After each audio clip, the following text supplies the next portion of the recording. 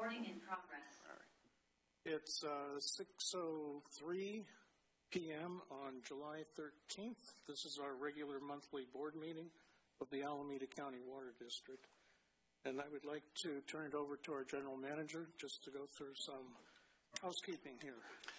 Sure. Thank you, President Sethy.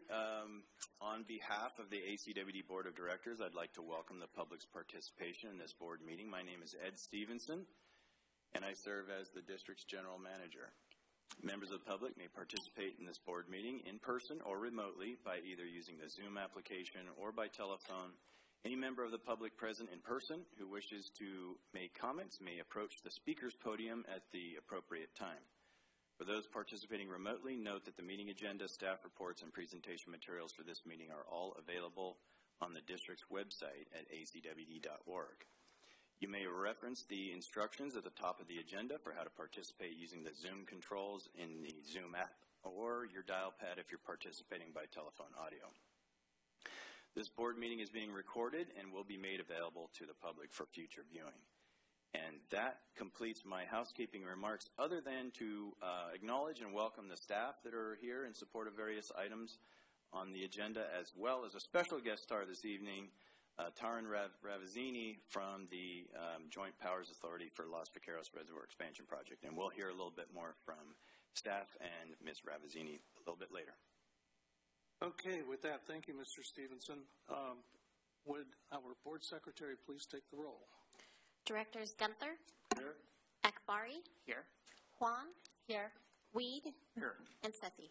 Here. And I'm going to call on Mr. O'Volk to lead us in the salute to the flag, if I may.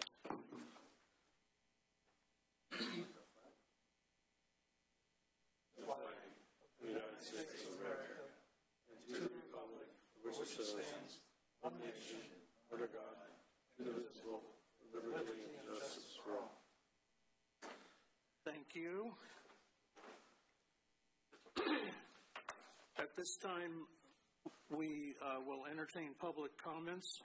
Members of the public may address the board on any issues not listed on the agenda, which are within the purview of the Alameda County Water District. 5-minute limit is customary. However, as board president, I may adjust the actual time allotted to accommodate the number of speakers. Members of the public who wish to address the board on a scheduled item will be given the opportunity to do so when that item comes up. And I want to make sure that if we have any outside attendees, see any? There are no members of the public participating online at this time. Is there any member of the public present in the boardroom who would like to make a comment? Or even an employee? Seeing none, I will close the public comment period, and we will move on to the consent calendar, and I would entertain a motion to have items from the action calendar added to the consent calendar. I would like to move items 5.1 to 5.6.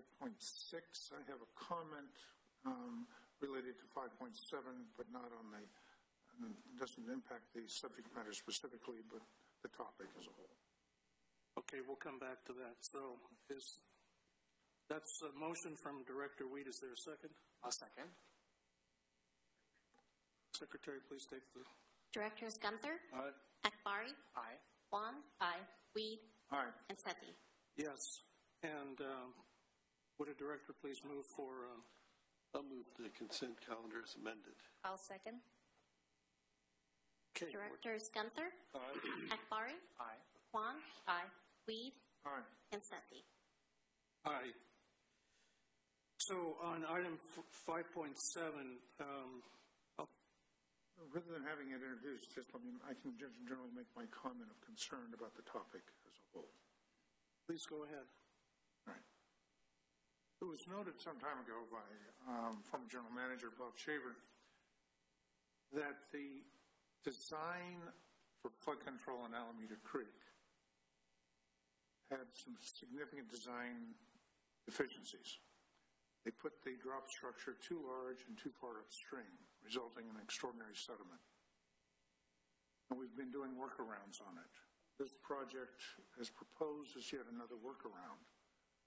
It's a shame we cannot address the fundamental problem of greatly reducing the total drop of the drop structure, which would modify the recently completed fish ladder project, and would address our concerns at the same time if we raise the base of the stream to the groundwater infiltration impacts of the the work the Corps of Engineers wants to do in Alameda Creek, which is to remove much of the sediment and bringing it down closer to our groundwater.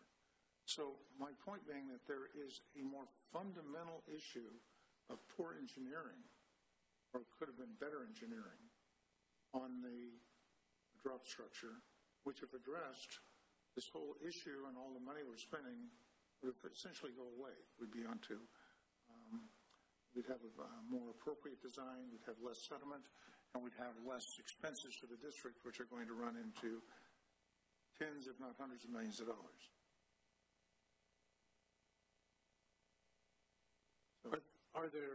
Is that the extent of your comment? Yes.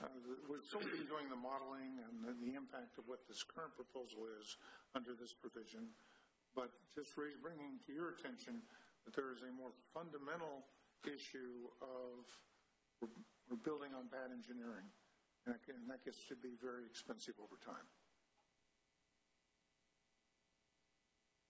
May I ask if there's any staff response right now, or? Just real briefly, maybe. I'll start, and if anybody else would like to just add. I would say, I think you're right that the modeling is going to be necessary no matter what happens. And in terms of changes to the channel configuration and so forth, we are, and by the way, for the public's benefit, we're talking about a Army Corps of Engineers flood control channel that's operated by another local agency that we're partners with in terms of ensuring that that corridor is used for a number of purposes, including water supply. And I would say part of our conversations with the Alameda County Flood Control and Water Conservation District involve, are there other design approaches that would eliminate this problem or minimize it? And so, a specific solution of removing the drop structure and those sorts of things, I don't know if we will end up going there, or any other actual design modifications we'll see.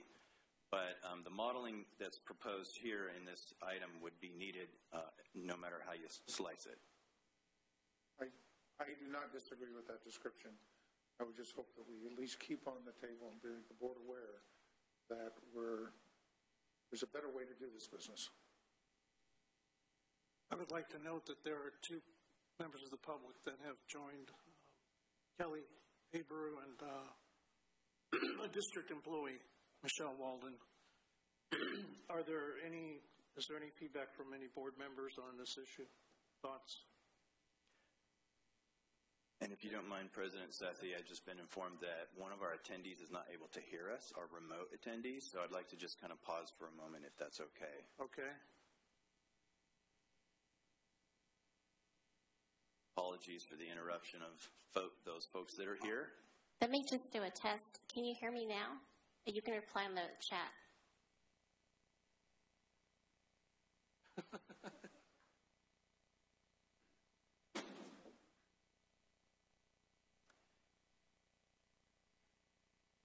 Hi, I note that Mr. Kelly A.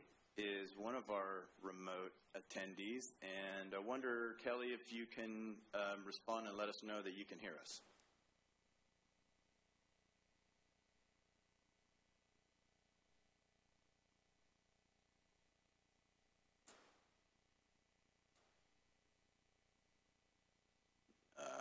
I see Kelly indicating he can't hear yet.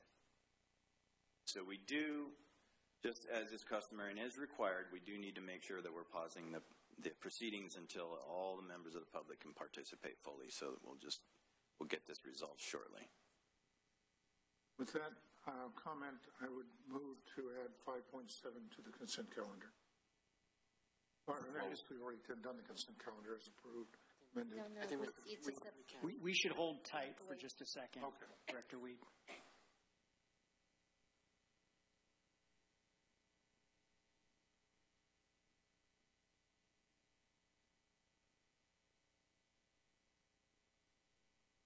I thought we were free of these glitches. We've had such a great run of the last several months, but it looks like one found us. We don't have a hacker on this one.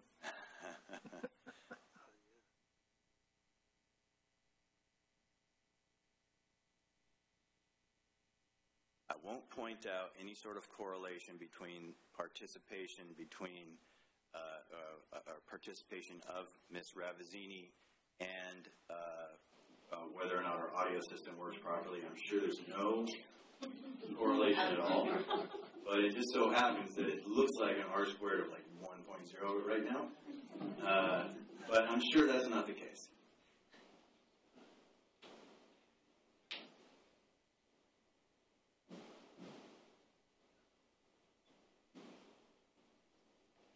We've called in level 5 tech support, I see. Deviations from standard procedure. Yes. Adaptive management.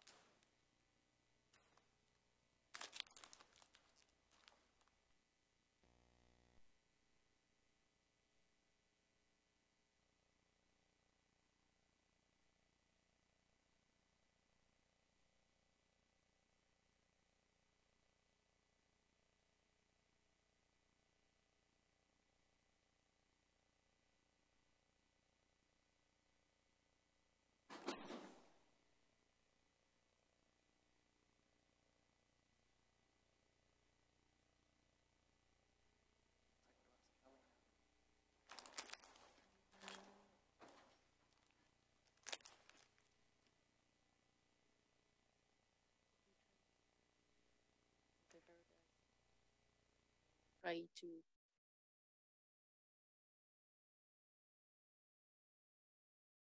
We've restarted the control panel. Are you able to hear us?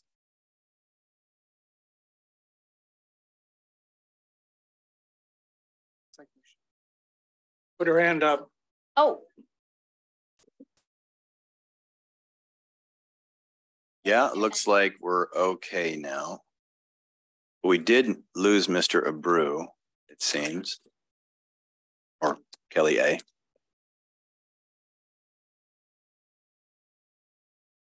Hopefully he'll call back in.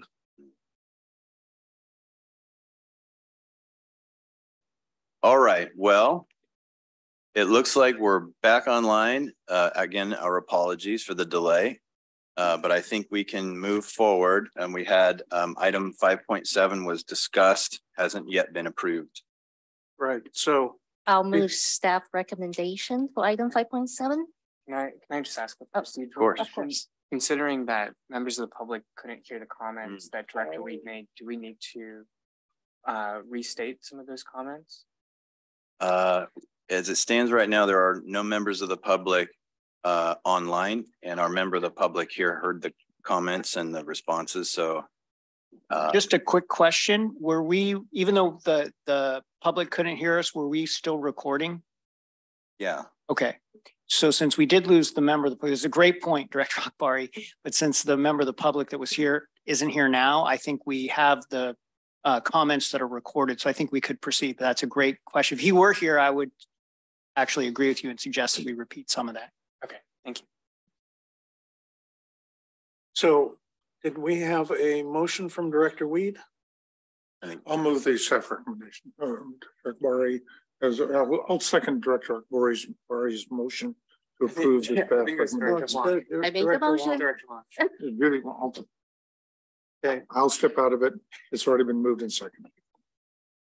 All right. Did you second? I did not second, but I can second that. okay. All right, for the record, we have Director Huang moved and Director Akbari seconded the motion. Yeah. Staff's recommendation. Directors Gunther, Aye. Akbari, Aye.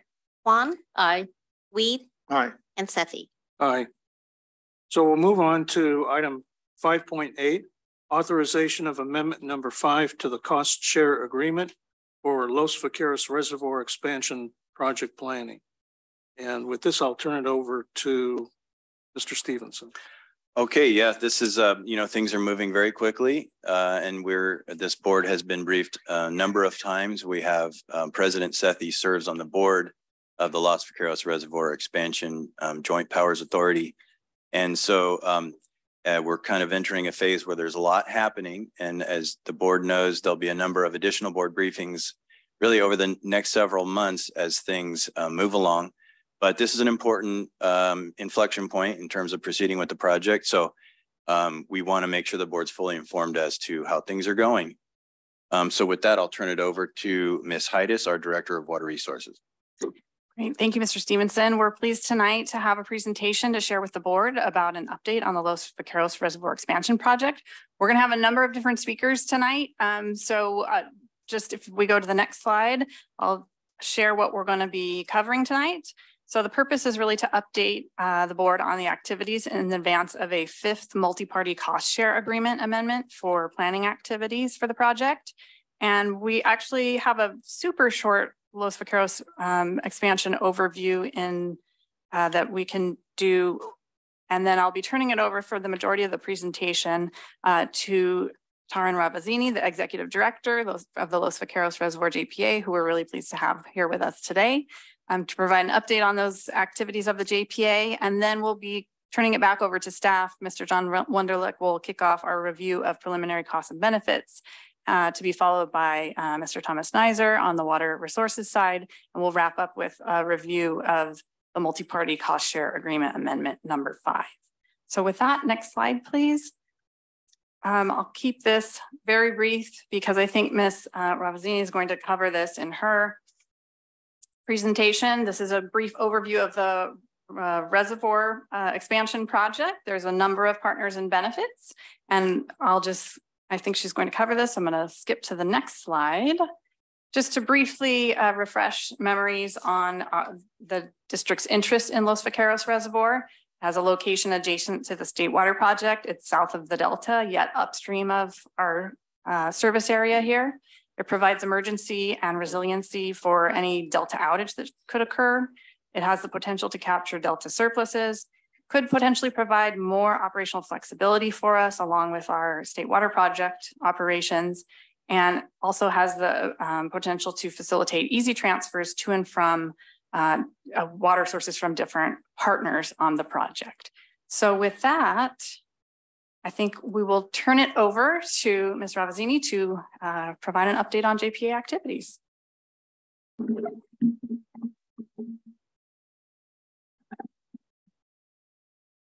Great. Good evening. Thank you, Laura, and good evening, President Sethy and members of the Board of Directors, Alameda County Water District. It is really a pleasure for me to be here this evening to present to you an update on the Los Vaqueros Reservoir Expansion Project. I'm going to try and move the slides and talk at the same time, never my greatest skill. As Ms. Heides had mentioned, a general overview I'm happy to provide just as a refresher on the Los Vaqueros Reservoir Expansion Project. But before I dive in, I do just want to acknowledge that I sincerely appreciate the work of Alameda County Water District and the staff who've been very supportive since my onboarding as the executive director for the JPA. I came on in September and have worked very closely with the members of your executive staff. And so a lot of this information is information that we've all worked on together, and just want to acknowledge the top-notch professional group that you have working for you. The Los Vaqueros Reservoir Expansion Project. Los Vaqueros is part of the surface storage program from 2000 Cal-Fed Bay Delta Program Record of Decision. That actually puts us in a very unique group of in particularly important storage projects for the state of California. We are an authorized state-led project under the WIN Act, which is the federal act, which is providing substantial funding for a Los Vaqueros expansion project. We are also Proposition 1 Water Storage Investment Program project, and I'll be talking more about that as we go forward. The Los Vaqueros Reservoir Expansion Project, represented by the Joint Powers Authority 8-member agency, JPA, is truly a multi-agency collaborative effort. It does have broad state, federal, and environmental stakeholder support. The project objectives in particular include, water for wetlands, water for communities. The service area does cover approximately services for 11 million Californians. The design of the project improves regional integration and in fact establishes regional integration for a good portion of the communities that are connected here. And the water, it does improve water quality, particularly assisting the movement of higher water quality for blending for the member agencies. And the Los Vaqueros Reservoir is surrounded by an expansive watershed, and there are a lot of recreation benefits included as well. The project components, I'll just run through those again. There are, excuse me, I feel like I'm having a mic feedback issue. Are you hearing me clearly? You sound really good. Yeah. Okay. Yeah. Thank you. So there are some key components here. The storage, this is an expansion of an existing reservoir. The Los Vaqueros Reservoir, as mentioned, is owned and operated by Contra Costa Water District, a key partner in this expansion project. The reservoir currently is at 160,000 acre feet. It will be increased by 150,000 acre feet to the total of 275,000 acre feet. There will be some upgrades to existing facilities of both Contra Costa Water District and another partner, East Bay Municipal Utilities District. We also have conveyance components. There is the Transfer Bethany pipeline, which is a key project component that will connect water to the California Aqueduct, and that is of keen interest for the Alameda County Water District members. And then we do have, as mentioned, recreational benefits, including interpretive center that already exists at the reservoir watershed.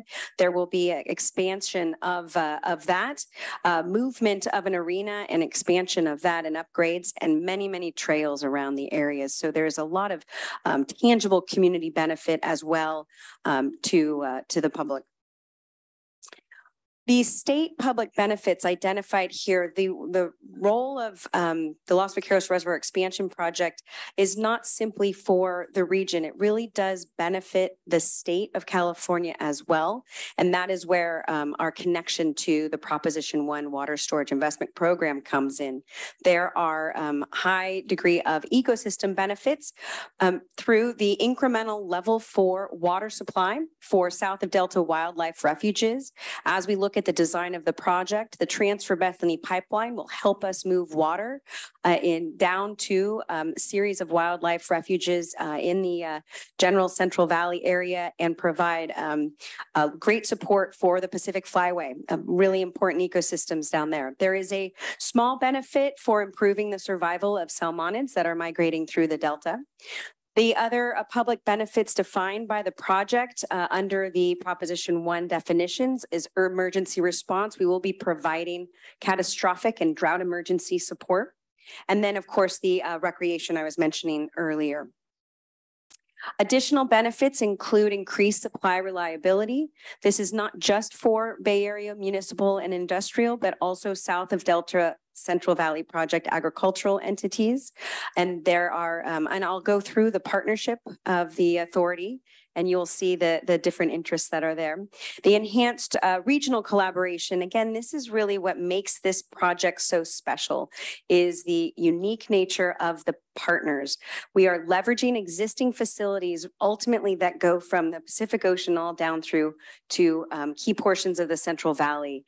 We will be facilitating water transfers, allowing the member agencies to use within their diversified portfolios to enhance a regional integration to improve drought, managing transfers in times of drought and improving regional water supplies. And of course, it does as well connect to the need for climate change resiliency. As I mentioned earlier, there are water quality benefits depending on the member agency. We are really looking at improving drinking water quality. The 8 member agencies that sit on the Joint Powers Authority Board include the Alameda County Water District, the Contra Costa Water District, East Bay Municipal Utilities District, Grassland Water District, SFPUC, Valley Water, Zone 7, and San Luis Delta Mendota. And San Luis Delta Mendota is representing 5 of its member agencies, and those are listed here on this slide through an activity agreement with the partners. As you can see, this is a very, very unique way of looking at the regional watershed, so to speak. And this is what is so fascinating, and I'll show you as we move forward. This is truly a large expanse to connect the region through the conveyance systems. So how this works, water ultimately is pumped into the system from 4 existing delta intakes. We have 3 primary through Contra Costa Water District, and we have the Freeport intake run by East Bay Mud. Once it is in the system, water will be sent through an upgraded facility, pump station, and then from there, water can be pumped to the Los Vaqueros Reservoir for storage, or then be pumped through down to the Transfer Bethany pipeline and ultimately connect to the California Aqueduct for delivery to South Bay Aqueduct members. Cost and funding of keen interest, I'm sure, for the members today. So we are very fortunate that the Los Vaqueros Reservoir has great broad support from both state and federal entities.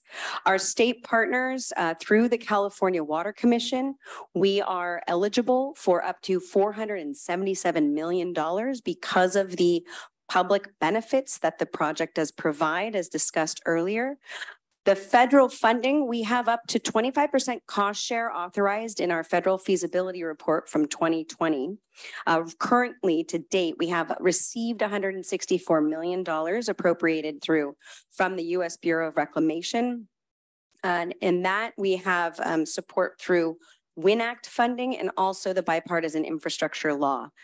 The local cost share would be approximately $300 million at this point. We are actively pursuing a WIFIA loan through the U.S. EPA. We are within a couple of months of sending in that application and then working with EPA to establish negotiate a loan agreement. And of course, we are also working on additional financial instruments to provide interim financing. The total development and construction cost at this time in 2022 dollars is $980 million. So you can see the cost share there that the state through the California Water Commission is really providing almost 50% of that funding. So as I continue to talk about Proposition 1, you can see it does hold primary interest to this partnership for making sure that we can reach that funding goal. As you are considering the multi-party the multi-party cost share agreement today, I wanted to walk through what we're looking at for the next year, fiscal year 24, and what your contribution would be providing. We're in a really critical stage in this year, upcoming year. We are working towards establishing the keen investment of each of the member agencies to determine their commitment to the project. That would be shown through the execution of service agreement between the Joint Powers Authority and the individual members. That would be the 4th bullet down. I kind of jumped ahead because that is our focus right now as the Joint Powers Authority. There are a lot of moving parts to bring that together. Additionally, then kind of starting up at the top here, The Joint Powers Authority has been was initially using Contra Costa Water District as their administrator. They have been significant in providing technical and administrative and financial support through their staff. And we now, with the Joint Powers Authority, and with the onboarding of myself and some other key consultants, we are transitioning those responsibilities formally over to the Joint Powers Authority. So as of this new fiscal year, we have, with the support of our treasurer at the Joint Powers Authority, President Sethy, we have opened a bank account for the authority. We are now primed and ready to pay our own invoices here and manage all of that. That is a very important step for this organization. We are continuing to advance permitting and design projects funding, but key to this next year is negotiating all of the agreements that are critical to getting the members to a place where they can fully determine their business case and invest in the project through the service agreements.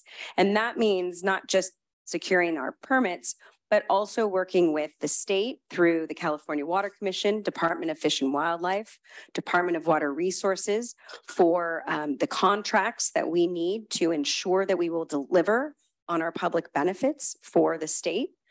We will also be working with the United States Bureau of Reclamation. We currently are. All of this is in real time. We're doing all of this now, but there are a lot of discussions happening. We are still awaiting a record of decision from the Bureau of Reclamation. So we're in leadership workshops that we are having monthly with the U.S. Bureau of Reclamation regional leadership in order to meet our deadlines to get a record of decision from them and determine for them how they want to engage and invest in the project. So we are, as we look potentially at even securing more federal funding, these are critical. And with that, we will need to sign, funding agreements with those state and federal partners. And that would also come through our desire to showcase that we can meet the process of getting public benefits through the project as it's continuing to be designed. And so we are hoping to receive the full amount as conditionally awarded at this time by the California Water Commission. And that is that $477 million mentioned before. We are updating our plan of finance and securing interim financing. We are working very, very closely with the governor's strike team. This is a team pulled together by Governor Newsom, with the lead being the Secretary for Natural Resources, Mr. Wade Crowfoot, and the department heads of DWR and Fish and Wildlife and the State Water Resources Control Board. This team has been tasked to help move and accelerate the Proposition 1 projects. The Los Vaqueros Reservoir Expansion Project is the project that is next on the docket for the California Water Commission because we are further ahead than many of the other projects. I think there are 7 projects. One was just approved its final funding award. That was Harvest Water out of Sacramento, and that is a conjunctive use project. Los Vaqueros would be the first water storage project to come before the Water Commission. So we're working very closely with them on the schedule to meet a desired goal of getting our final funding award in June of next year, 2024. So we're working very, very closely with a high level of political support on this project. We also have internal agreements, not just with our federal and state partners, but internally with our membership. So as I mentioned, we have some facilities that we need to modify, and we're also building new facilities. So with Contra Costa Water District and East Bay Mud, we have several significant agreements that also need to be sorted out prior to the service agreement. So this is going to be a very, very busy year, and definitely appreciate again the support from the staff here at Alameda County Water District, along with the other project members. This gives you a sense of a lot of the moving parts. We are building the organization while we are trying to move forward and meet all of these important milestones. As you can see, there are a handful of agreements on there, but there are also financing components, and there is permitting and water rights change petitions still to go. So this gives you just a quick snapshot with the overall target of meeting that California Water Commission award hearing. I wanted to show this to you as we are here today to talk about the multi-party agreement number 5. All of the member agencies are currently looking at the MPA, as we call it, to approve that cost share agreement. And these are the dates. Just a note, Zone 7 for the public, the Zone 7 date is, I believe, July 19th, not the 18th. It will be at their regularly scheduled board meeting. So the Contra Costa Water District and the Joint Powers Authority have both signed the agreement prior to the end of fiscal year 23. So we are all set and simply are, we're able to move forward with taking over the budget and all of the things that we need to do from the financial standpoint. And now we look forward to receiving the signatures from the members. I believe that concludes my portion of the presentation. And I'm not certain if I take questions at this point or if we wait to the end. I think it's fair game if the board has any particular questions, but recognizing there's going to be additional information to be added by staff. Okay, I see that. First of all, we have our member of the public, Kelly A., that rejoined. And the way I'm going to conduct this is that we'll take questions from the board first. I'll ask for public input, and then we'll come back to the board. So comments from the board or questions from the board? Okay. Let's do questions first. Comments. Say the comments. I'll frame the question. When I've asked there some years ago, Mr. Brown, Jerry Brown, who I ironically heard speak at lunch today at sites, indicated there were 3 options for participation. I've been told by our staff we have until later this year to make a determination on which of the options we would be involved with. Full participation, dedicated storage, Bethany transfer pipeline with some operational storage, or the pipeline only. I have not seen that. Have those numbers been broken out to determine what the cost would be for participation under those each of those options? Thank you, Director Reed. That's an excellent question. And if I may just also thank Jerry Brown for providing insight into Los Vaqueros Reservoir expansion project. Yes, those are the 3 ways in which members can participate in the project. We do not have numbers yet because that is exactly what we're working on now with our member agencies. We have work groups that are underway determining allocation methodologies. We are also working on facilities usage agreements with East Bay Mud and Contra Costa Water District also, which impact the funding, the cost of that. So we are in the throes of doing that, and we will be working closely with your staff to provide those answers. Okay. Been involved in a number of JPAs over 60 years of elected office. This is the first one, based on the draft I saw of the JPA agreement. And the only time I've seen this, that veto authority will be granted to 2 members of the JPA, East Bay Mud and Contra Costa. Is that still the current plan? It is part of the Joint Powers Authority agreement that was executed by all 8 of the member agencies. The veto power is very specific for those 2 agencies who have facilities that are being either modified or upgraded, and the criteria within the executive agreement. And I'm sorry, I can't list off the specific details, but it is a very kind of precise ability for veto power. The veto power is very specific for certain things. The Bethany transfer pipeline, which I'm strongly supportive of, is designed for an 8-foot diameter. I understand with 300 CFS. My understanding is the pump station is designed for 450 CFS. It strikes me that I understand there's been a proposal to increase the diameter. There's discussion of increasing the diameter to by 2 feet to be able to handle a 50% increase in capacity, particularly since you're going, this now is identified as an emergency water supply. What is your understanding of, and the pushback to me came from a board member in Contra Costa, was afraid that with the extra capacity, water might go to Southern California. Literally, that was his quote. What is the opportunity, if any, to discuss an increased diameter for the Bethany transfer pipeline, which would allow it to work and take on to advantage the full capacity of the proposed pump station? So that's an excellent question. And I know there has been a question to that effect over the many, many months, wondering, can the transfer Bethany pipeline capacity be enlarged?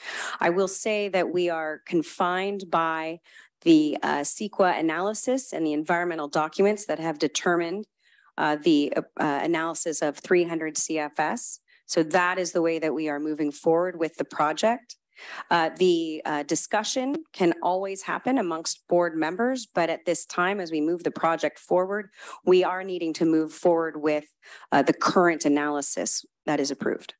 Well, in pushback, I would argue that CEQA does not define the definition or does not define the diameter of the pipeline. It's the ability to take the water from one point to another.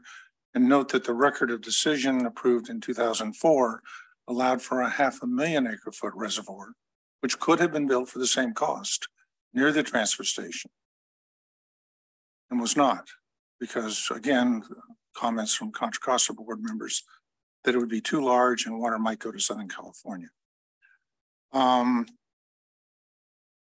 that 500,000 acre-foot reservoir could be expanded to 1 million with some saddle dams. And that was in the original water plan concept.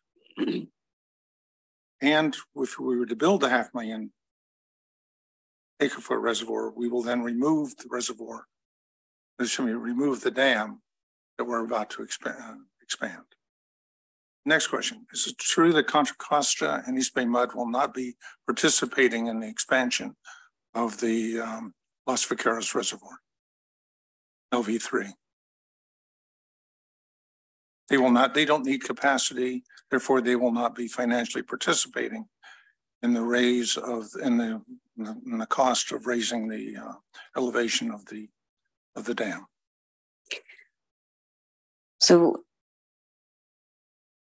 maybe I can take this in two parts, because there was if I could address Contra Costa Water District as owner and operator at this time is not anticipating using the additional storage for which the 115,000 acre feet would be invested in by the member agencies. So as we look at that 115,000 acre feet, it would be, it's amongst the other 7 members to consider how they want to manage and allocate that storage space.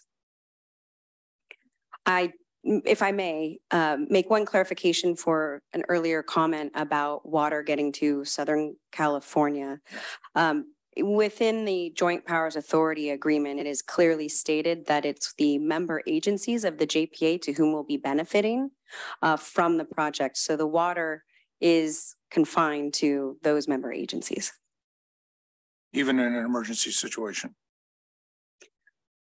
Well, I will say that there can always be a major executive decree coming from on high that could alter my answer. So I'll say that the way that the Joint Powers Authority, with all of its members, they have approved working within their service areas. That's the space for which that water and those benefits would be used. Okay, and then I also understand that Westlands is going to receive about 43,000 acre feet of this water. That their requirement is 2,500 TDS, much lower water quality. Has there been any thought or discussion of finding them an alternate water supply within their needs for their bird sanctuary and allowing 43,000 acre feet of state water quality water to be used by other members or entities. If I may, I think you're referencing Grassland Water District. Westland, Not Westland Water District, but Grassland Water District. I'm sorry, Yes, Grasslands. just to clarify. Thank you for Yeah, and because the large amount of thousands of acre feet that you mentioned, that is defined as the public benefit for the wildlife refuges, which would be provided the management of by Grassland Water District.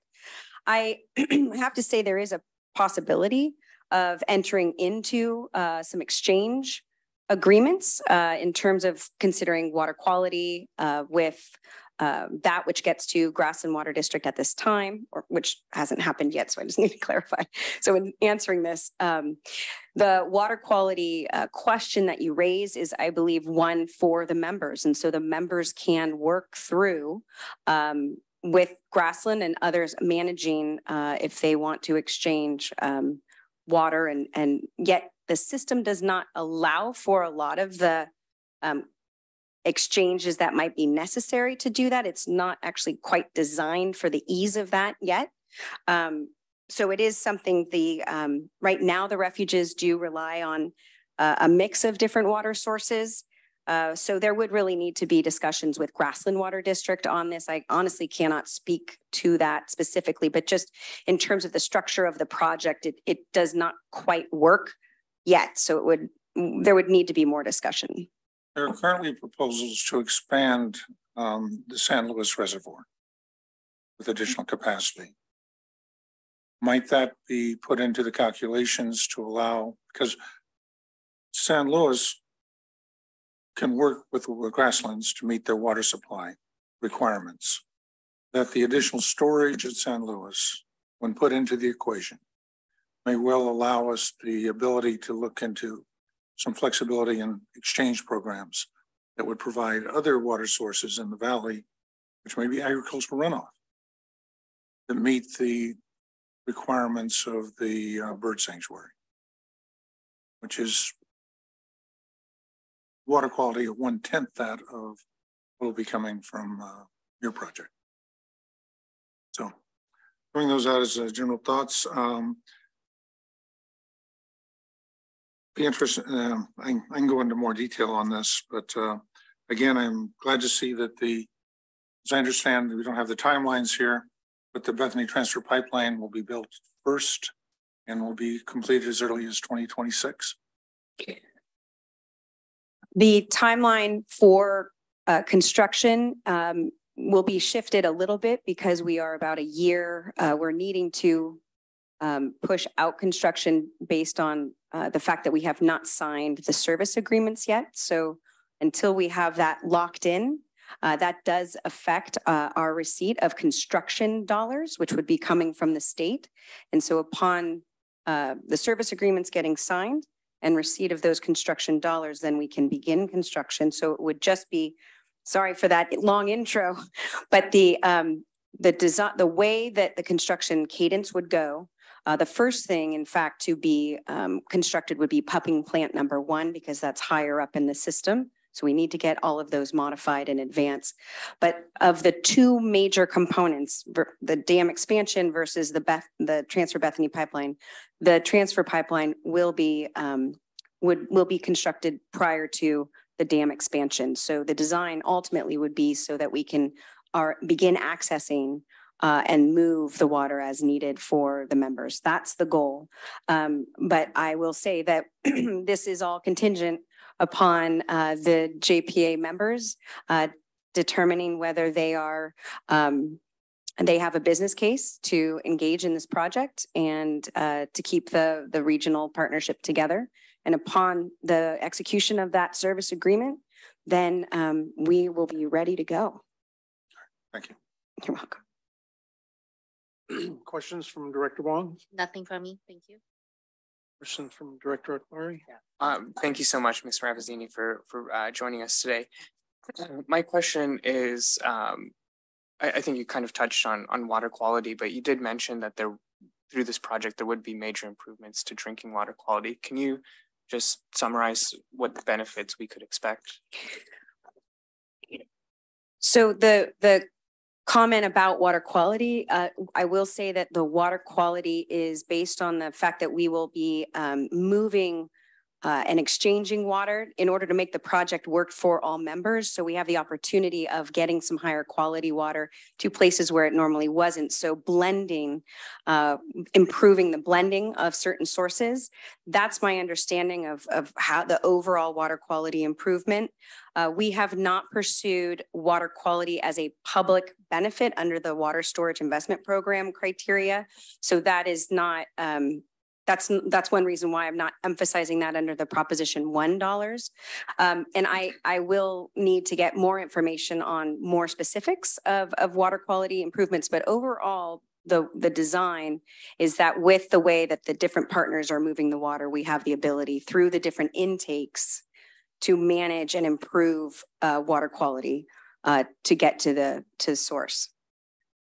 Thank you. Correct me if I'm wrong, but I think that the way the reservoir is currently operated, it's based on seasonal patterns in the Delta. And so Contra Costa tries to avoid high salinity water and take big gulps of low salinity water.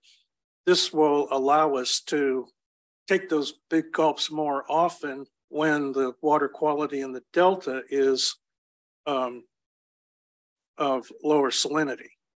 That's me, the primary benefit. Yes. And to build on one point that Director Weed was making about Grasslands Water District, there should be opportunities for them to take or accept higher TDS in the water that's coming down to the refuges. They don't need the cleanest water down there. So we need to think about allocation in that vein. Director Gunther? Well, first, I support this. Obviously, we haven't got to a budgetary issue yet. Support working together. That's how you solve problems. So I'm staying back, seeing what you got to offer. Yeah, I do support it. And definitely support the transfer pipeline. But that is a priority.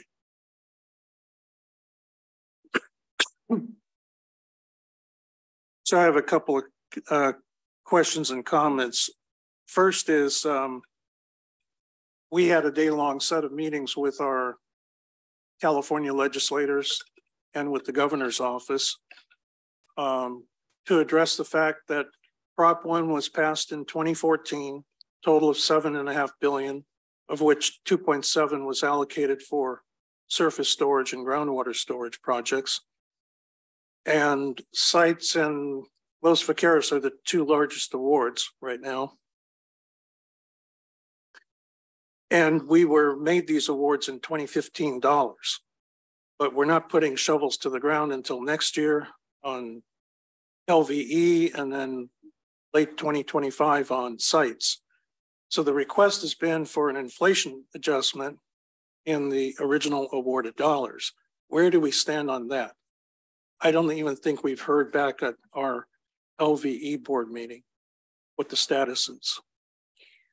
I do know that there is strong interest from the governor and the legislature for in the inflation boost for the Prop 1 projects.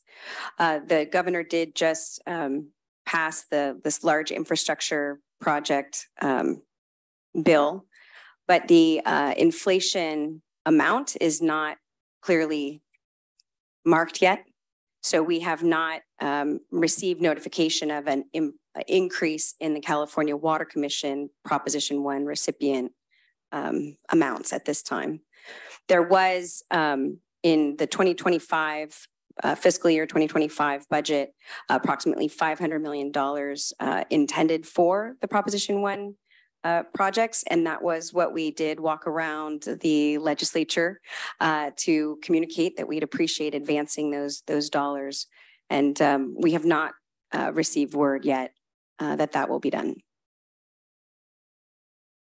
Second is, we passed a resolution yesterday in favor of Senator Feinstein's Stream Act. And since we have qualified for WIFIA funding and WIN Act money, this would be supplemental funding that could be provided on an expedited basis. So under my own director's comments later tonight, I'm going to make a request that we try to support the same bill that's going through Congress right now.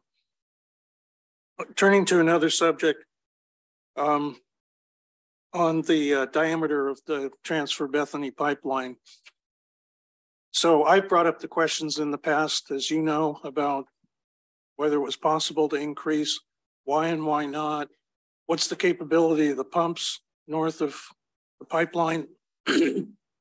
And so I felt I got a satisfactory answer back, and also from Steve Ritchie, who took the look at this from San Francisco, that if you're running 300 CFS, 300 cubic feet per second, and you use the translation formula, that's 200 million gallons of water per day. And who's going to be using that much water per day? And if you need to go from 300 up to 450, well, then you've got 300 million MGD available. And my understanding, based on talking to the chief engineer at Contra Costa, Chris Hines, was that that extra capacity was built in for so-called emergency situations, which would most likely be major earthquake on the Hayward Fault that inundates the Delta with seawater, some other saltwater catastrophe, and we need to get water right away down to Zone 7, Santa Clara, and ACWD, as well as bypass the pumps, the state and federal pumps to pump water down into the Central Valley. They can't irrigate crops with salt water. So my own opinion is, after asking a lot of questions and talking to the engineers, is that we have sufficient capacity. And we're already working on, the design is in progress. This is one of the early elements of the project. So last thing is we're in a situation where we have oversubscription for the available 115,000 acre feet. And last I heard, we are somewhere around 160,000 acre feet of water being requested. How do we expect to resolve that right now? My question, you've heard me state it before in our own board meetings. I hope that there's some proportionate allocation, that there's no one big winner and a loser in trying to come up with sorting out the allocation. So where do you view us going from here? Thank you. That's an important question. When we think about California water today, it's not a surprise that 115,000 acre feet is not enough to suffice the demand that we currently have. So of the member agencies right now, there's about 165,000 acre feet of want for the expansion at this time. So we're looking at the need to work with all of the member agencies to figure this allocation methodology out together. This is not something that the JPA can simply go in and surgically say, this is what you get, this is what you get. We are providing tools, technical support to the member agencies. We've been, our staff have been meeting with each member agency to talk through what is the desired amount, what are the amounts that can still maintain their business case.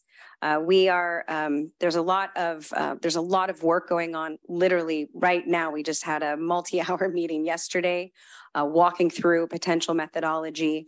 Thomas Neeser will probably be able to touch on that as needed in his presentation, but the partners do expect to kind of working with us to kind of firm up their desired demand. There will be no grand decider if I need to lock the member agencies in a room with a mediator, I will do that.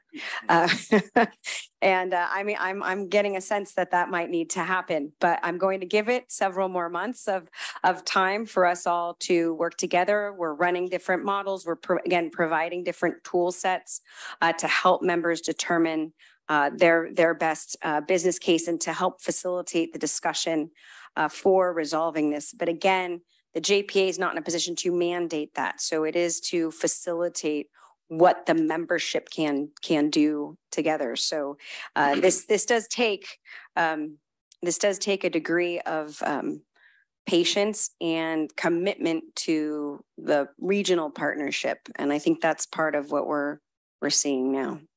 Yeah, and just to build on that, I think we need to appreciate and understand that some of us are only looking for emergency storage. That's the primary benefit for ACWD. It's not a continuous need. We would look for this during a deep drought where we need a reliable source of water. And we saw what happened not in this past drought, but the one before it, when we got down to a zero allocation on the state water project. Although we have a lot of water banked down in Kern County at semi-tropic, we couldn't retrieve any of the water because there was nothing coming through the system. And with this project, we can circumvent and bring water down through from the transfer pipeline down to the South Bay Aqueduct.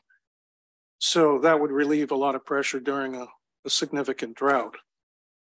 For other agencies, however, they are going to have a year-round or maybe 6 to 9 months of demand for water. And so we have to balance all that out. Mm-hmm. So I want to ask you one last question, because even although I'm a board member on the other board, it's not even clear to me what the storage opportunities would be to send water from Los Vaqueros down to San Luis Reservoir and bank it away there for the south of Delta folks. Is there that opportunity through reclamation? I'm sorry, I'm trying to make sure I understand your question. To use our facilities to then... Reclamation is going to have a certain amount of footprint in the reservoir, right? Not necessarily. So those are part of the conversations that we are currently having with the U.S. Bureau of Reclamation, and to determine their benefit out of the project. We are looking at some operational flexibility for the Central Valley project. It may or may not indicate storage. Well, I'm sure they're not putting in a big chunk of investment here into the project to get nothing back. Well, again, storage becomes a question that is not necessarily where Bureau of Reclamation needs. It's more around the operational flexibility that the conveyance system could provide for their meeting their our member agency contracts. Let me ask my question just very generally. Can water go from Los Vaqueros to San Luis Reservoir for storage? We can get water to the California Aqueduct that will then go to the South Bay Aqueduct. So from the California Aqueduct, if there is the intertie, I'm sorry, I'm afraid I'm not going to answer this properly. So I may have to circle back with you. My apologies for that. That's okay. I will bring it up at our next meeting. Thank you. APA. Thank you. I don't want to connect major aqueducts without there properly being a physical ability to do that. So, well, I'm in my mind, if we can get around the state and federal pumps, which well, by getting to the California Aqueduct, then you have the interties that connect to the Central Valley project. So we do have that ability, and that is something that we're working with. I think how the project operates still goes to your question, and we are currently working on all of that. Well, if we expand San Luis Reservoir, I would think that we should be looking at that opportunity. That's just an opinion, okay, for what it's worth. Well, and our San Luis Delta Mendota member agencies do have an interest in obviously trying to make that work as well. Okay, so that suffices my questions. I would like to ask if there are any questions or comments from members of the public, and I see one. Kelly A., would you like to go ahead? Okay. All right. Yeah, I'm looking at these numbers. I'm mainly looking at the annual cost, the total, the present value of the capital cost, and comparing them with the estimates that were put before the board of directors of the Zone 7 Water Agency in Livermore. Now, on slide 16, that's the slide number 16 here today, there's something about $51.7 million per year, which is an outrageous number. And I think that that's like a typo. It says annual costs, and then it says $51.7 million. That's got to be wrong. That's got to be the total cost, present value of the total cost. And then the annual cost, another annual cost, $3.3 million. That's how, you know, if now you compare that with zone, now you're talking about having 9,000 acre feet. Mr. Abreu. Yeah. As the presiding officer here, I would appreciate it if you would address where we are to this point in the current part of our presentation. We still have more to come here. And if you can reserve your comments until the entire board and the rest of our audience has seen that material, that would be very helpful. Could I ask for your cooperation on that? Well, I'm looking at your slide that you just presented, or that's on your in your packet. $51.7 million per year, slide 16, number 16, it says down there. Mr. Abreu, it has not been presented yet. Please let us get there. Oh, it hasn't been, all right, fine. Then if we look at the total amount of storage, 9,000 acre feet. Now, when Zone 7 looks at the total amount of storage, they talk about up to 10,000 acre feet, and they make it clear that that's not a guaranteed number. So I suspect that the 9,000 is not a guaranteed number, and it's up to 9,000. Mr. Abreu, again, I'm going to have to cut you off. We're not there yet in our presentation. Please let us review that as a board and a public here. And well, we how about will the welcome South your Bay comments. Aqueduct, transferring water from the South Bay Aqueduct to reach to Valley Water or ACWD. If the water is going through that pipeline, I haven't seen any work or any upgrades, kind of like what Hetch Hetchy did at the Calaveras and Hayward fault. So I kind of doubt the earthquake resilience of the South Bay Aqueduct when it crosses over those two faults. And let's see. So yeah, what I'm looking for here from the presenter or from your slides is, you know, annual costs, is operational maintenance costs, is present value costs, all these kind of, you know, costs. Then how much water are you getting? Then what transfer Bethany capacity and schedule? Transfer Bethany, 300 CFS. Obviously, nobody's going to be getting 300 CFS. So, well, maybe they will momentarily, but instantaneously. But on a long-term average, an annual average, you're never going to get that much water. So who's getting that water and when and why, how and why? You know, it's very unclear that you know who has the rights and how this stuff is being divided up. And then the $300 million that we just saw, where that all right, was Mr. Abreu, I'm going to ask you to let us move forward with our presentation, and I will welcome you back after we've gotten through the entire presentation, because you're speaking to subject material that has not been presented yet, either to the board or the public. So if I have to, I will cut you off on the microphone. But wasn't there a pie chart with a local share of $300 million? So, you know, how is that going to be divided up among the 7 agencies? Yeah. Thanks. We're going to get to it. Please indulge us for a few minutes, okay? I'm going to ask. Yeah, but not broken down yet. That's just the general pie chart. So, Ms. Heides, could we move forward with the presentation? Yes, absolutely. Director Sethy, we can. We're going. I'd like to, one quick clarification. When I spoke with Jerry Brown, it was in his capacity as general manager of Contra Costa. Thank you. Conversation today did not do that at all. Okay. Ms. Itis. Well, we will go ahead and transition here momentarily to our cost and benefit analysis, which the board has seen before, and we're going to be reviewing it and providing a few minor updates. And I also would just note, Director Sethy, to your question about connectedness of systems, that's one thing that we've been thinking about a lot is our ability to use Los Vaqueros in concert with our state water project supplies and the various facilities there. So as we go through some of the presentation, maybe we'll keep that in mind and add a little flavor around what we have thought of creatively on how to use that system and how that may benefit us. So I will turn it over first to my colleague here, John Wunderlich, to kick off the finance portion. So thank you, Ms. Ravizini, for that presentation. We'll probably invite you back for some more questions.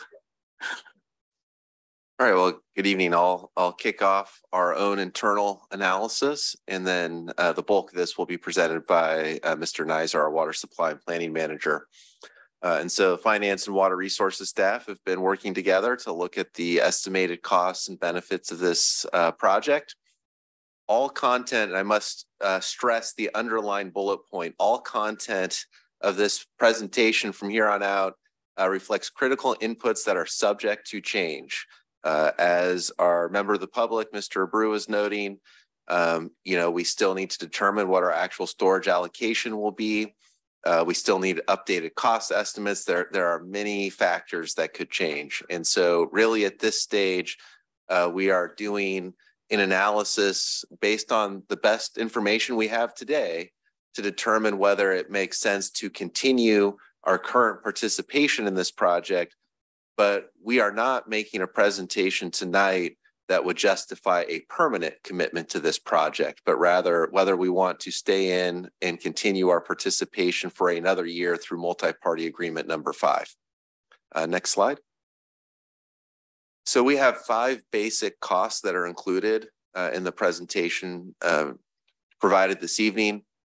There is our share of fixed costs for new storage and conveyance facilities. So that's the expanded dam, Transfer Bethany pipeline, and some other conveyance facilities. So, our estimated share of those costs, the operating costs to convey that water. So primarily we're talking about electricity, usage fees. So Ms. Ravizini talked about 4 intakes to bring water from the Delta into Los Vaqueros Reservoir.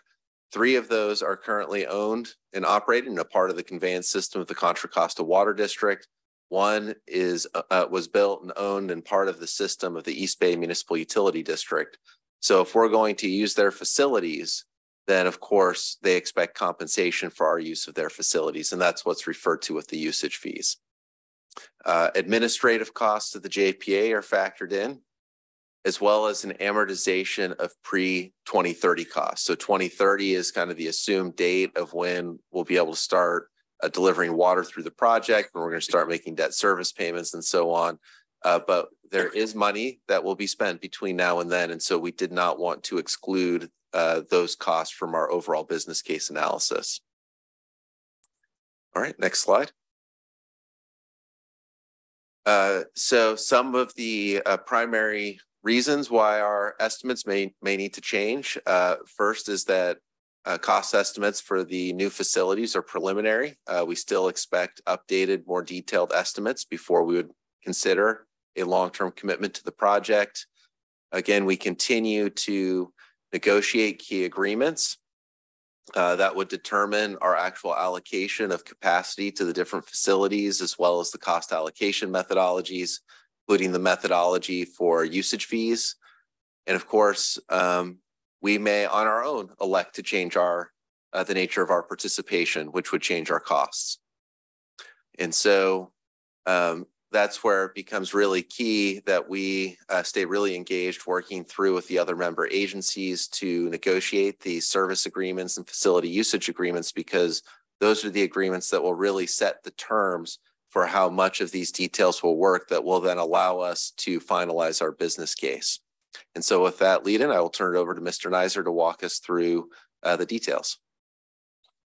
Is this still on? Yeah. Thank you, John. So as John said, there's not much new information in here. So not our preference, of course, but we're basically sort of reproducing presentation materials from 2 years ago. Remember, it was a very hot, sweltery COVID day. I was doing this from my bedroom, sweating without air conditioning. Now we're back in office. Things are better. Great. So what has changed? I'm sorry.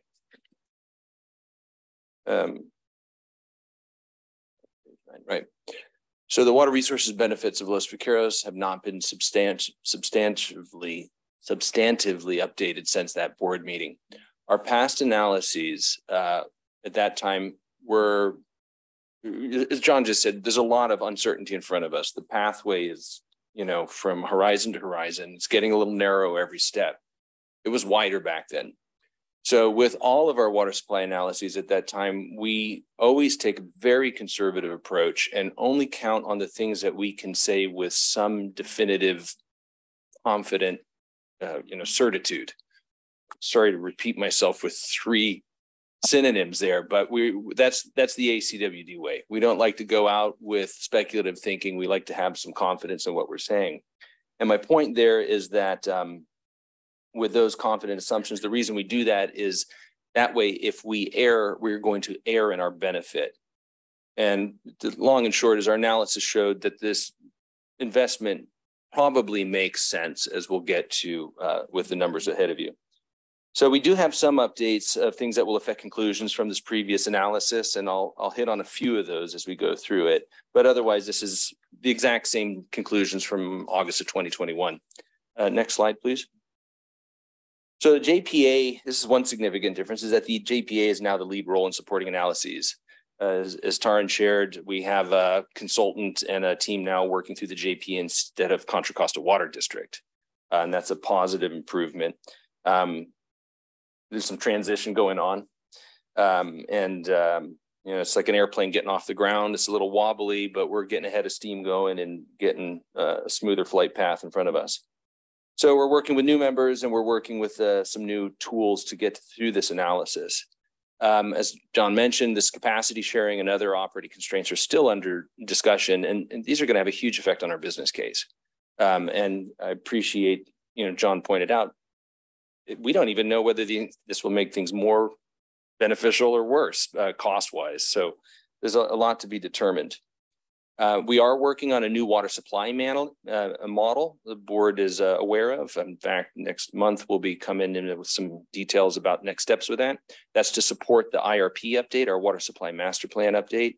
That is being developed with a more robust LVE analytic component than we have today.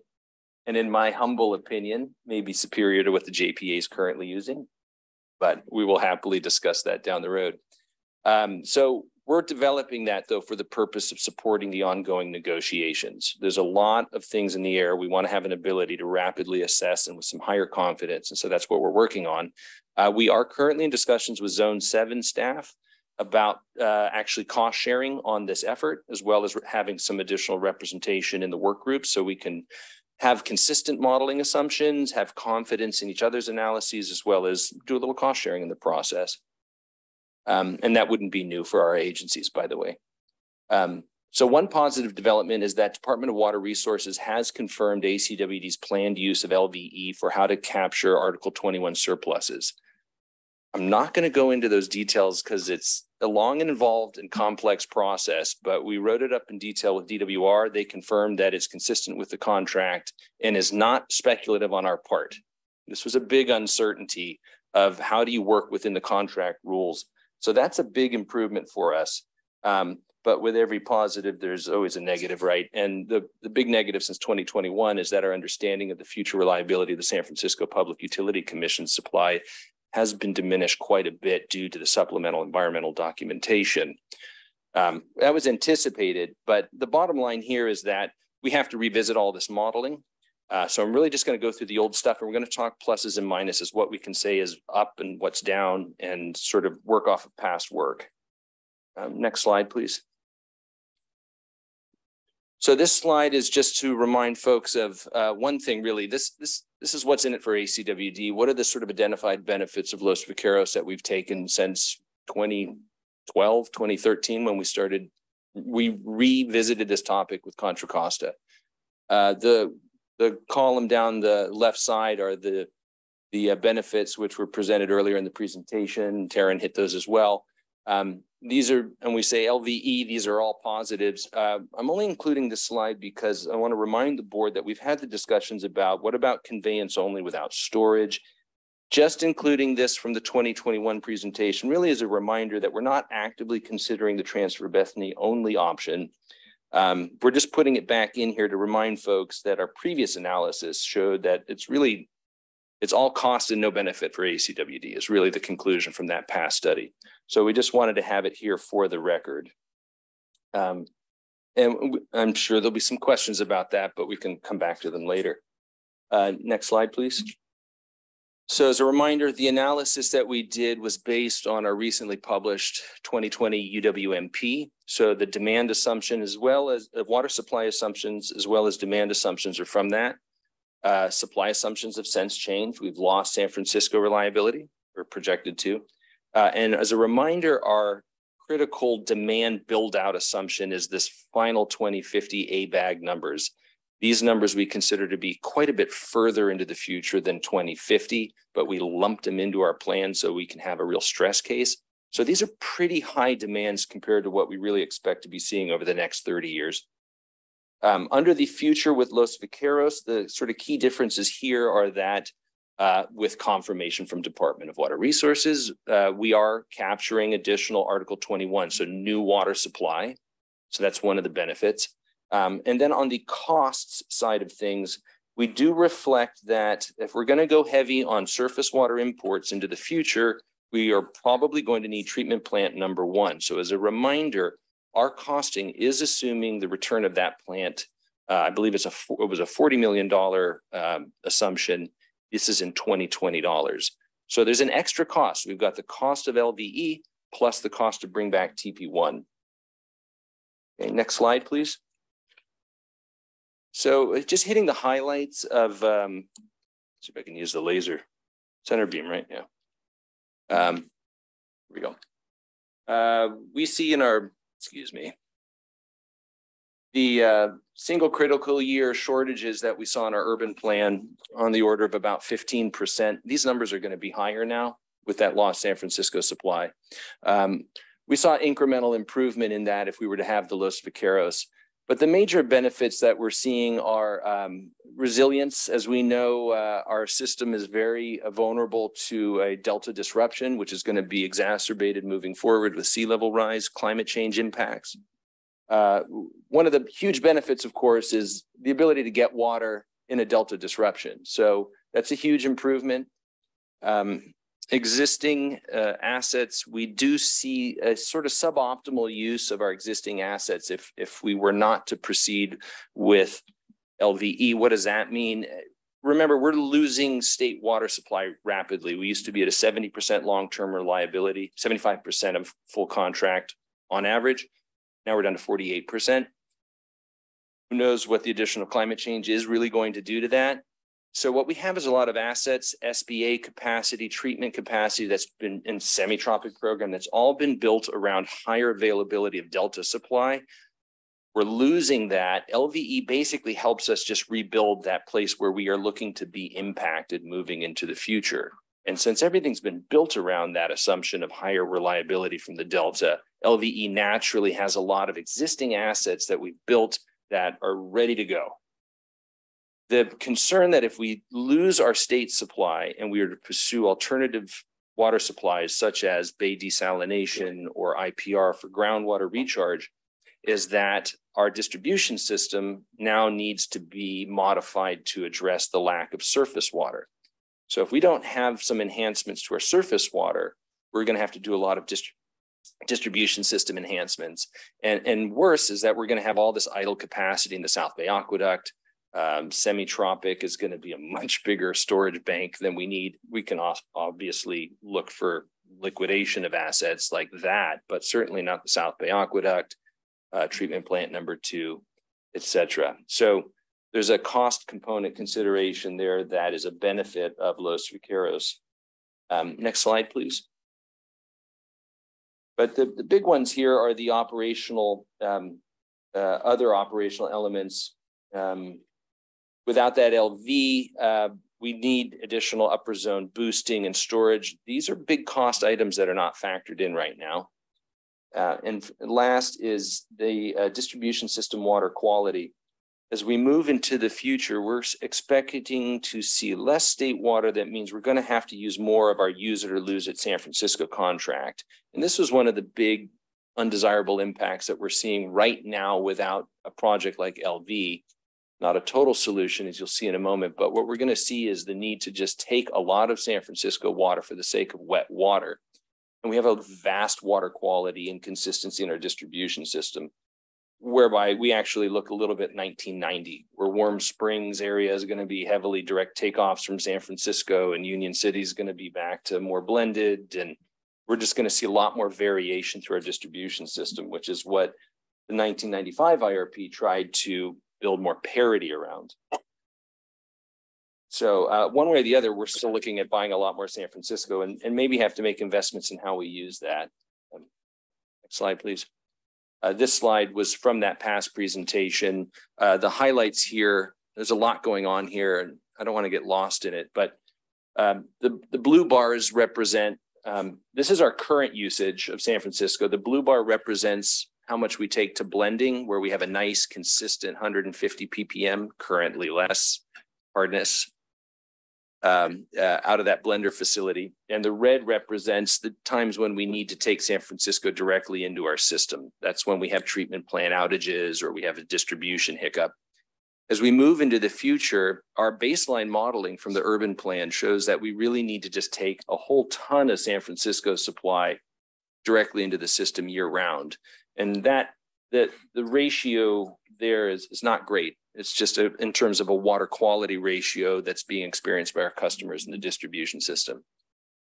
It's a good problem to have. I'd rather have disparate water quality of high quality drinking water than no water at all. But it's something that this district has invested tremendously in undoing, and this is seeing a reversal. The LVE scenario, we still see a lot of San Francisco direct usage there. But you can see a big drop there. And just pointing out the raw water cost difference in purchases from San Francisco are about $6 million a year savings if we have the LV that goes into our bottom line calculus on what the benefits of Los Vaqueros are. And remind folks, these are in $20. Next slide, please. And I think we heard some comments about this slide. I'll get through this slide and maybe we can address them afterwards. I did see that the language is maybe a little misleading. So again, this is $20, and this was an analysis from a few years ago, but the bottom line conclusions we saw from the study at that time were a future without LV, we have no water supply benefit from LV. That makes sense. And if we were to exercise LV with Article 21 capture, we see ability to capture about 1,600 acre feet a year on average. What does that look like? It's some years with big captures and a lot of years with zero, but using the semi-tropic bank and using I like to think of LV as like a capacitor. If you know your electronics, it builds up a charge and it'll discharge down to semi-tropic. That's kind of how we're looking at it. So 1,600 acre feet a year on average. The costs associated with this, and I hope Mr. Abreu is online. So this, we look at bottom line operational cost as well as the project cost. So what we're seeing in here when it says annual costs, we have project only. At that time, we were looking at an annual cost for participation of $3.3 million per year for LV. I don't know if that's the current number. I think it's probably morphed a touch.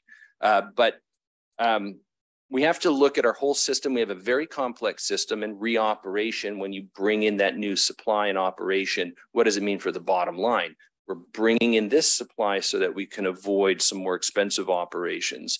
Our combined operating costs, so this is the purchase of raw water, the treatment of water, and the distribution of that water, including power, chemicals, everything.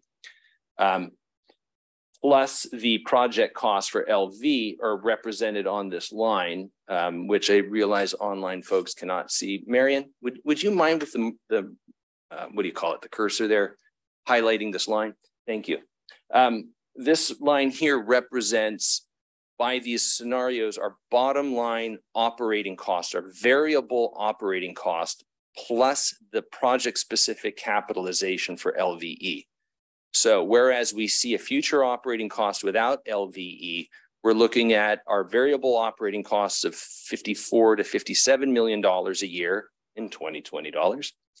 And if we add in LV, even though we are capitalizing $3.3 million per year, we are able to save, as you saw previously, $6 million in San Francisco purchases. And when we factor in some of the other power and other chemical savings, our bottom line operating cost plus capitalization is about $51 million. So there's a several $1 million per year saving by participating in LVE based on the analysis we did at that time. I'll skip over the other details about climate readiness and the other benefits. I think we just kind of wanted to stay with the fundamentals of, was there a business case to proceed with this? And our analysis said previously, yeah. Now, I'm not going to say that the savings of $3 million is insignificant, but in context, it's a small percentage. It's not a huge savings, but it is a savings rather than a cost. And that's good. Mr. Neiser, can I ask a quick question? Does this include the cost of recommissioning TP1? Yes, yes, it does. And the without LVE includes a small cost. I think we assumed $1 or $2 million for distribution system enhancements. They would be significantly higher in reality. We wanted to throw something in there because the truth is, without TP1, our upper distribution system is going to need some attention eventually. Thank you for the question. Next slide. So our conclusions, again, from 2021, is that LVE storage and conveyance does result in an estimated net reduction in future operating costs. At that time, we estimated $2.6 to $5.5 million. We see improved offsite reserves and semi-tropic in our modeling.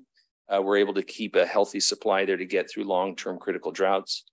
And then, of course, we have the uncosted benefits, which really brought us to the table. You know, the delta uncertainty. We have it's an insurance policy. And there's this extra flexibility. We call it future flex, is the term we've been using with the board. You know, the one thing we've been learning by going through these droughts recently is having more flexibility and more adaptability is good. And this gives us a lot more flexibility that we currently do not have. We got a lot now. This is addressing some areas that we don't have.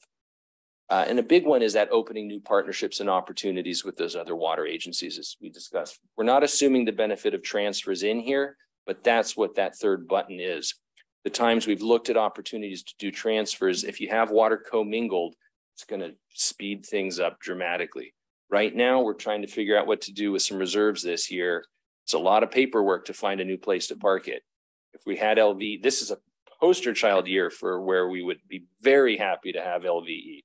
We got a lot of surface water that we got to find some place to put. As a reminder, none of these conclusions apply to the LVE conveyance only. Why? Because we can't take advantage of surpluses or Article 21 without storage. Storage is critical for taking advantage of surpluses. So our conclusion is that LVE appears to remain a good investment for ACWD, and it appears to warrant continued participation. Feels like a skipping record. That was from 2021, but that remains the conclusion of the technical analysis. Granted, we do have to revise our baseline modeling around the San Francisco availability. So that's the end of the water supply review. Thank you very much, Mr. Neiser. If the board is up for it, we have just a couple more quick slides on the multi-party agreement. So with that conclusion that appears to remain a good investment, staff is also bringing to the board tonight a recommendation related to multi-party cost share agreement amendment number 5. This continues funding for planning and design activities through the current fiscal year. And you heard some of what is going to be happening this year earlier in Ms. Ravizini's presentation. Each local area partner will be contributing about $1.2 million. And the scope of work in total is about $19 million, some of which is funded by Contra Costa and the local area partners, and the remainder funded by U.S. Bureau of Reclamation, the Water Commission, carryover of unspent funds and in-kind services from Contra Costa and the local area partners. Next slide, please. So the key elements of what this amendment includes is completing the transition of the JPA administration and financial management over to the JPA. And then also funding the work that was described earlier related to the JPA's adopted budget for this fiscal year, including developing the service agreements that were mentioned and many of the other necessary agreements for accomplishing the project. Modeling work, which there's going to be a lot of to develop establishment of operating priorities and allocations and such that you've heard about today. And there's ongoing outreach and of course, a lot of preparation for the California Water Commission hearing that Tara mentioned is happening next year, and also ongoing project administration and support. So with that, next slide, please. Our next steps really that we're looking to kick off tonight would be approval of amendment number 5 to the cost share agreement to be able to stay in the game for another year. And then staff will continue participating in the various work groups to develop the service agreements yes, it's one agreement that we would sign ourselves if we participate, and many agreements because there are many agencies each that would sign their own, and the various other necessary contracts. There's been a lot of activity, and I think there's going to be a lot more with staff participating in various work groups and meetings over the coming months to push many of these things that we're discussing forward. Following tonight and the continuing work, staff plans to bring future items to the board for consideration, including updates on some of these key agreements and the terms that are reached, updates to the business case as we start finalizing those terms, and ultimately we will be bringing a final business case and recommendation on whether to make a long-term commitment, and that would be further down the road. We do have a number of updates planned at committee this fall, just to keep the committee updated on what's happening, and additional board presentations as issues continue to be resolved as well. So our staff recommendation tonight is on the next slide, and that's by motion, authorize the general manager to execute amendment number 5 to the cost share agreement for Los Vaqueros Reservoir expansion project planning with the Contra Costa Water District in an amount not to exceed $1,239,000. So that wraps up our presentation, and I know the board and others may have questions, and all of us that have spoken today are happy to answer. Okay, so let me take questions from the board first, and I'm going to start from this end with Director Gunther first. We'll go the other direction. I think I've seen what I had to see, which is we're not there yet, but it's still worth staying in the game. And so that's my position. We're not there yet, but I want to stay in the game. I think we could get there. It takes some cooperation. But from my point of view, I think we're going in the right direction, and everything's a give and take. And I hope the project moves forward. Thank you. Director Akbari. My comments are similar to Director Gunther's. I think it's worthwhile for us to continue staying in the game. I think there are clear benefits for our district and for our ratepayers, especially operationally. I think there's going to be some benefits that we can avail. So I'll be supporting tonight's staff recommendation. Director Huang. Well, same as Director Akbari and Director Gunther. I see this as a cause for us to stay in the game, to keep open the potential of being a partner and eventually be part of the project. I still need to see the business case once we actually get the actual details. But at this point, what's before us is literally a cause to stay in the game and stay participated to ensure, however this project comes out, at least is something that we could deal with if we choose to participate. I think one thing that's fair to mention is that I know staff did not put a cost on flexibility, but I think we have all learned in the last few years with climate change, we really do need to look for new storage opportunities, be it San Luis expansion, LVE, but it's a new normal that we need to adapt to. This is something that will keep the door open, could be potentially be a tool for us if it makes sense. So I will be supporting this. Director Weed. Yes, question by Mr. Nisar staff. Are we looking at 9,000 acre feet of storage at Los Vaqueros? Our current request is for 10,000 acre feet. 10,000. Would not 10,000 acre feet at Del Val achieve the same objectives that we're looking at in this chart? We could insert the word Del Val for LVE in your presentation and achieve the same results for the district. And Del Val is built, plumbed, and paid for.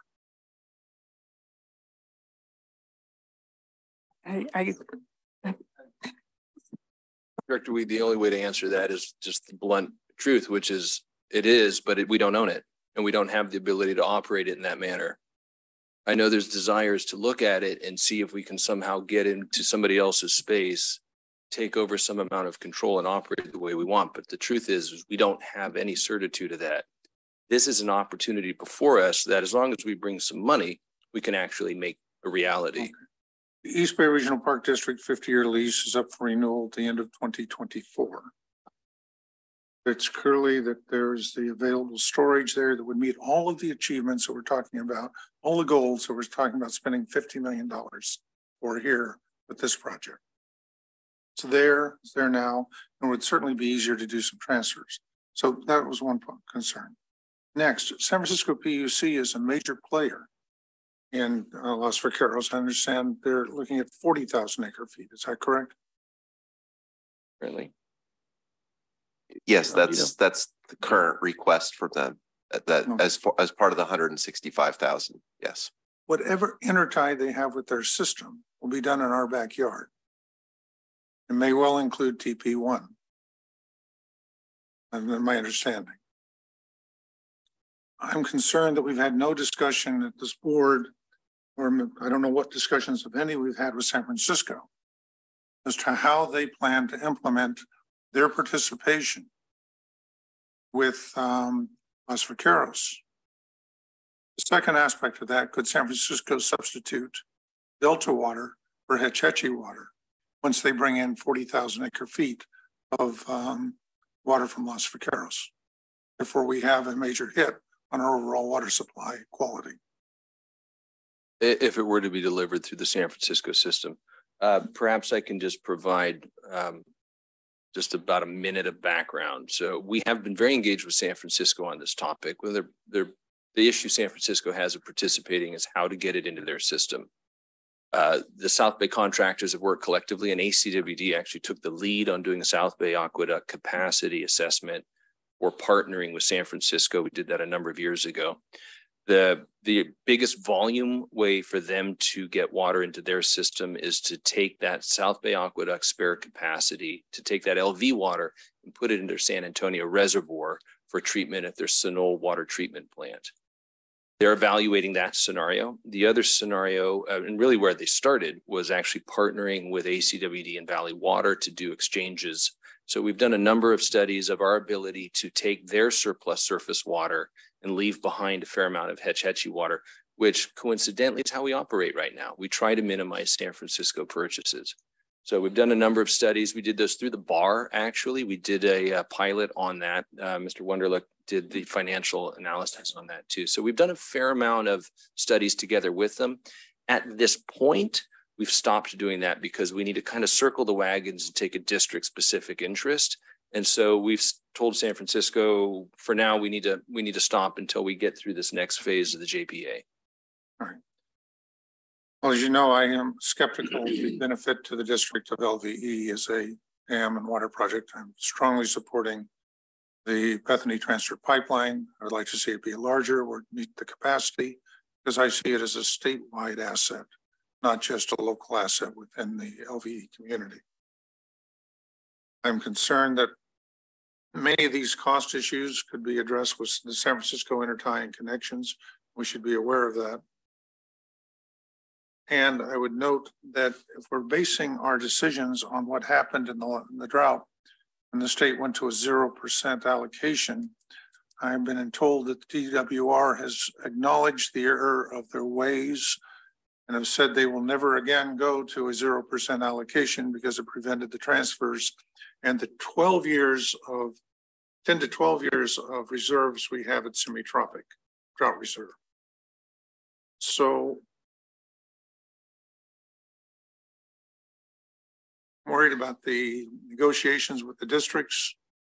And as I understand, the Bartell analysis looked at a reimbursing contra cost of 40% of their cost of building LV1 and 2, adjusted for inflation, which would give them well over 100% reimbursement.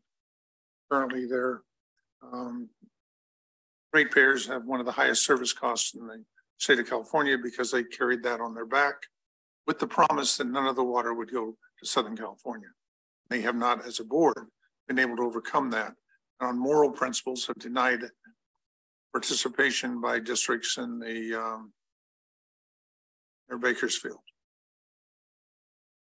Given that, I'm debate is I'll abstain, but I feel we have a long ways to go before we can. This thing needs to be. There's no great pressure.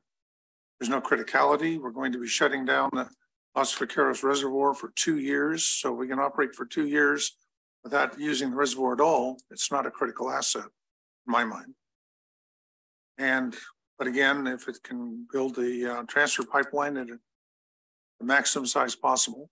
Another alternative, which has not been discussed, is Antioch, which has a desalination capabilities. And if that water could be plumbed to the system, they in Contra Costa have not gone along historically. Contra Costa is looking at a seasonal water supply as time goes on with the sea level rise. Fortunately, East Bay Mud is there to bring in the water, which Contra Costa will not be able to supply for the better part of the year. So, thank you.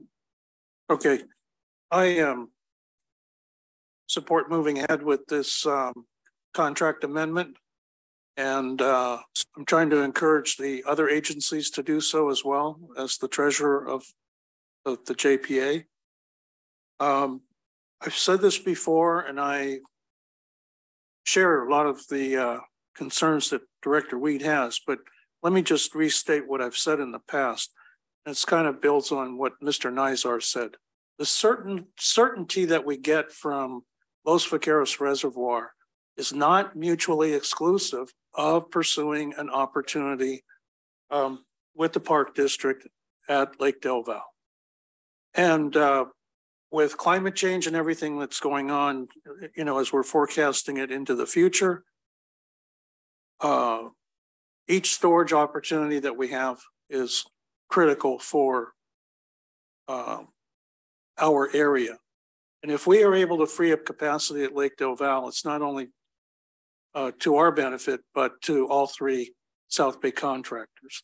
So we all have an incentive to try and work with the Park District to make something happen. But it doesn't have the certainty that Los Vaqueros Reservoir has. So I also, you know, have some reservations about not being able to see a clear business case at this point. I would have thought we would have had more progress over the last 2 years in analyzing the cost benefit and really looking at laying out what ACWD foreseeably would be paying through, let's say 2040, because we're not going to get shovels into the ground until next year. By the time we're actually benefiting from this reservoir, it's really in the 2030s up to 2050. And we need to amortize the investment over that period of time. And I look at that as the short-term horizon. We need to amortize the benefit to the district looking out to the year 2100. that I think is the proper way to look at a resource like this. And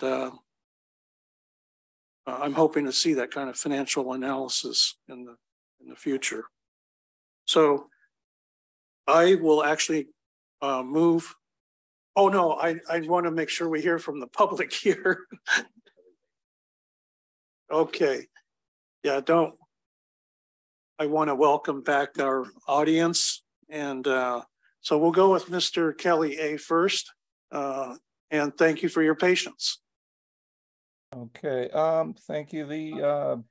It seems like well, just to buttress or support my my earlier statement about South Bay Aqueduct seismic reliability and engineering reliability. The general managers of Zone 7, of ACWD, and of the chief executive of Valley Water all signed a letter 5 years ago calling for a high priority condition assessment of all sections of that pipeline. So I haven't seen that assessment, but they pointed to numerous problems and weaknesses and outages. They had like 10 months of outage, blah, blah, blah. It's all the details are in their letter. The benefit, the modeling here that showed an overall cost reduction, I don't see, I'm completely foggy. I don't see what were the assumptions that went into that modeling? How much water, when was the water coming in? Was all this water coming in, you know, during the dry season in August? Was it super clean water? Where is it being stored? How is this modeling coming up with such a wonderful net benefit? You know, what are the assumptions that went into it that produced such a tremendous cost savings overall? And then finally, the cost estimates we now have two agencies with the exact same capacity requirement, which is 10,000 acre feet, up to 10,000 acre feet in the words of Zone 7, and 10,000 acre feet in the words of ACWD that we from Los Vaqueros expansion. And those cost estimates we just saw was $3.3 million per year for ACWD, including everything, including capital, including operating, including everything. But over there at Zone 7, their participation, their finance people, their number is something like in the, it's a range, but it's around $5.5 million, 5.4 million. So that's the difference between 3 and 5 is for the exact same thing, it looks like on paper, that raises my eyebrows that there's a big discrepancy here between what the finance people over there are calling the project cost and what the finance people over here are calling the project cost. And I think that one of your finance departments is wrong. I don't know which one, but one of them is wrong. Is it 3.3 or is it 5.4? And you have the numbers from Zone 7. I sent you the report yesterday. Thanks.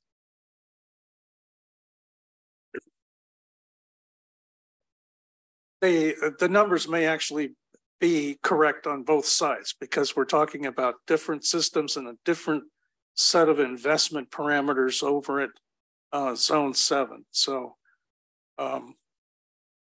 be helpful to have some clarification, but I would not be surprised if both sets of numbers are correct. President Sethy, Yes.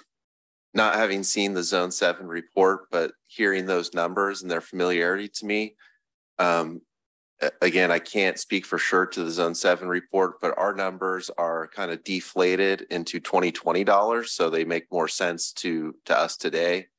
But approximately 5 million is about what we would be expecting to spend per year in the 2030s in those nominal future dollars. So it could be just a matter of inflation and what the base year is. That makes a lot of sense. Okay. So Mr. Nishimura is also on the line. Could I just address one other Yes. comment? Mr. Abreu, I probably should have emphasized this more. What we saw tonight were select slides from a very long presentation from August of 2021. So there's a lot more detail about this suite of assumptions that went into this analysis. This is really just the summary slides.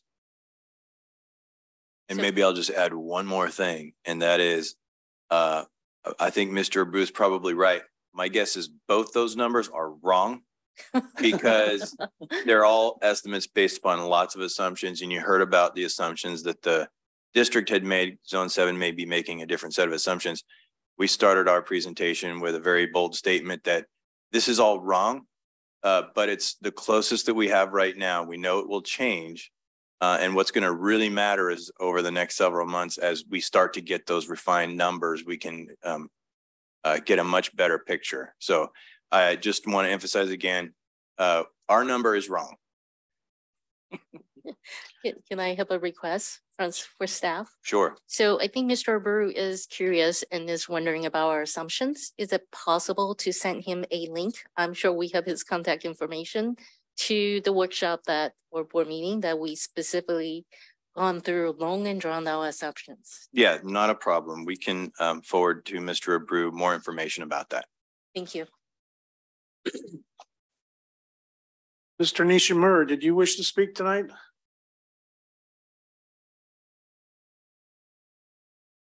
I don't see your hand up. Going once, going twice, going three times. Okay. Oh, there he is. Oh. Yeah, no, I have no comments, unfortunately, due to prior commitments. I have attended this, I joined this meeting late. So I don't have any comments at this time on this item. Thank you. Thank you very much. Any members of the audience here that wish to speak up? See none. So I will close the public comments, come back to the board for any last minute thoughts.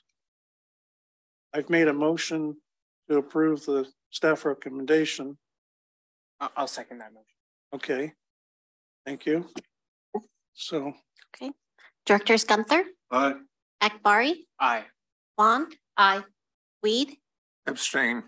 And Sethy. Aye. So I want to thank our guest presenter, the executive director of the Los Vaqueros Reservoir Expansion Project. And I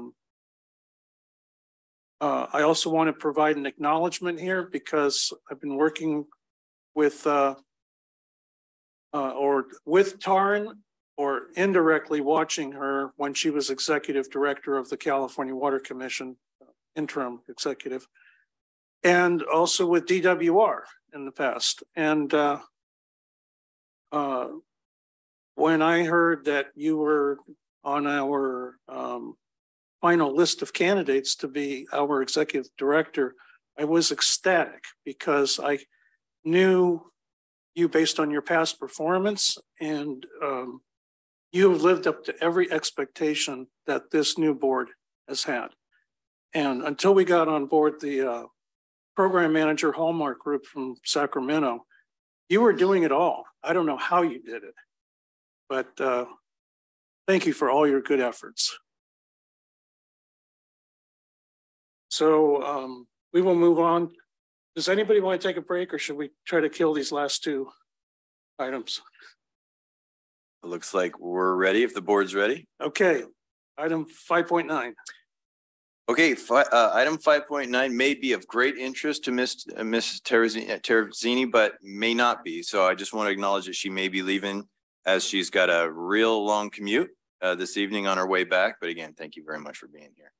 Item 5.9 is resolution approving fiscal year 23-24 consolidated salary schedule and related salary schedules. And I'll ask our Director of Finance and Administration, Mr. Wunderlich, to kick us off. Great. Thank you, Mr. Stevenson.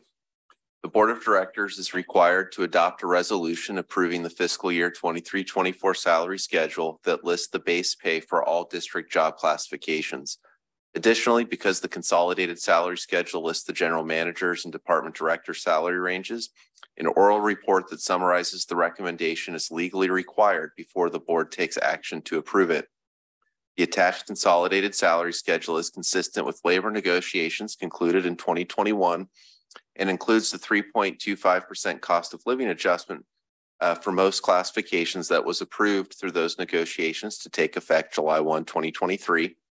The general manager classification was not subject to those negotiations and is not receiving a COLA. For employees in classifications paid above market per the 2021 study, their salaries were frozen and they will not receive a COLA until their new salary range catches up to the prior salary range. And at this point, actually, through the COLA effective July 1 of this year, all but one salary ranges have caught up. For 2023-24, those employees in those frozen ranges will receive the previously approved lump sum payment in lieu of a COLA. And so approval of this item will help the district achieve its strategic plan goal 3.3, promote financial transparency. And the staff recommendation is by motion, adopt a resolution approving and adopting the attached fiscal year 23-24 consolidated salary schedule and two related salary schedules as described in this report. And I'd be happy to take any questions. Any questions from the board? I'll move the staff recommendation and put it on the table. Second. Director. Yes. Are there any comments from the public, please? I don't see any hands raised. So we have a motion from Director Weed, second by Director Gunther. Will we please take to the roll? Directors Gunther? Aye. Akbari? Aye. Huang? Aye. Weed? Aye. And Sethy? Aye. So we'll move on to 5.10. Okay, 5.10 is a resolution to collect delinquent and unpaid charges for owner-occupied single-family residential accounts on the property tax roll. And again, I'll turn it over to our Director of Finance and Administration, Mr. Wunderlich. All right, so the district's collection policy was updated at our January meeting this year to include collecting delinquencies for owner-occupied single-family residential accounts on the property tax roll. Pursuant to the policy, owner-occupied single-family residential accounts that have delinquent and unpaid charges for water and other services that have been delinquent and unpaid for 60 days or more as of July 1, 2023 are to be assigned to the County of Alameda to collect those amounts on the property tax roll. This item was last reviewed with the Finance and Administration Committee on June 20, 2023, and approval of this item will help the district achieve Strategic Plan Goal 3, improve the district's financial stability and transparency. I'll quickly just kind of walk through the timeline of some outreach that the district did because this is a first-time process for the district that came out of board feedback through workshops we had last year and then the update to the policy in January. So in March of this year, we sent a letter to nearly 75,000 single-family residential property owners informing them of this update to our policy. Then on June 1st, we sent a warning notice to 337 accounts representing a total of about 41,000 of past due balances that would be subject to this process. And then we actually received a pretty significant response from those customers, with most of them contacting us to, at a minimum, pay the past due balance that would be subject to referral to the tax roll. In some cases, paying the entire balance, including that was less than 60 days past due. And so on July 3rd, beginning of last week, we sent an updated letter to accounts that continued to be subject to this policy, which was down to only 88 accounts. And in fact, by the time we get to August 1st, when we do the upload to the county portal, I wouldn't be surprised if it's fewer than 50 accounts.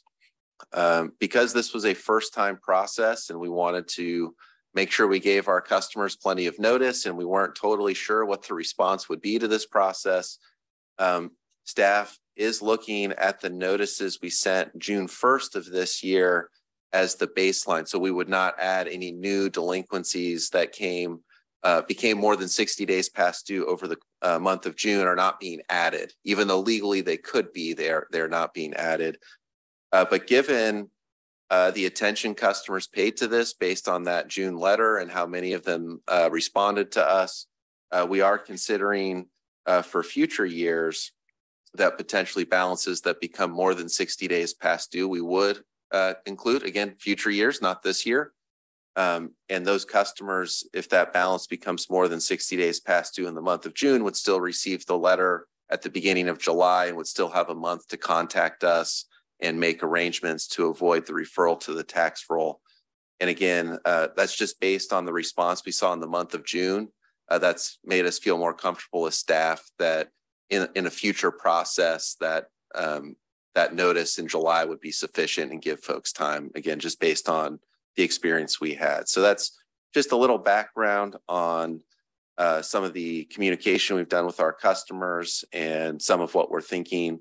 But it really, I think what we've learned is that customers have taken this very seriously and have definitely made arrangements to get current on their bills by and large. And so with that additional overview, the recommendation for this evening is by motion, adopt a resolution to refer delinquent and unpaid charges for water and other services to the County of Alameda for collection on the property tax roll and to take other actions necessary to implement the resolution. And I'd be happy to take any questions.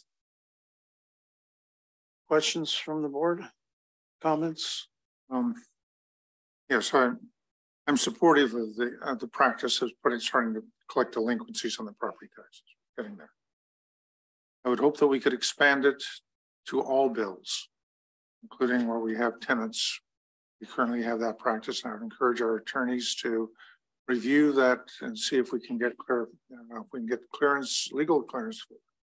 That we proceed to expand it to the entire customer base. You're referring to renters. Well, yes, to where we have we have a property owner, and ideally this would be putting the eventually putting the service charge on the property tax statement. But I see no reason that we have a delinquent tenant, the landlord can be made responsible for that water bill, particularly for the service charge component. But that needs work, and I think we're proceeding. Hopefully, we will get to the point where we have zero referrals to collection agencies. No reason to pursue that because we write off the entire bill and property taxes get paid. The other aspect, though, is the business decision, business practice. My rough estimate is it costs us about $150 an hour for one of our staff to sit there to get involved in trying to proceed with a delinquent collection.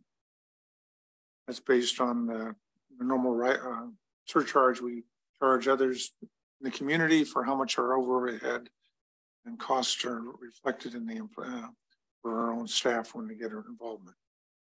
We only had about 27 of these bills, I understand, were $150 or more. That's a relatively small percent number. And there is no requirement that we universal. We could be selective when we use this practice of putting it on the property tax.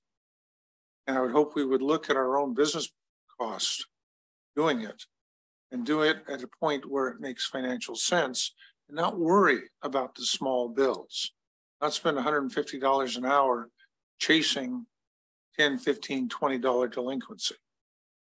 Would be common sense. And I encourage us to do that. It's get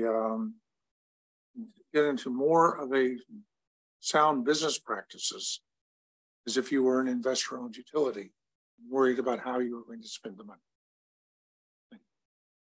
Well, if I might, I'll just add to that we had a presentation from our collections company down in Visalia, and the lady who runs that firm said that we were getting close to 20%, 18 to 20% satisfaction on chasing down people that were in arrears on their bills, and that was above the industry average of like 13 to 15%.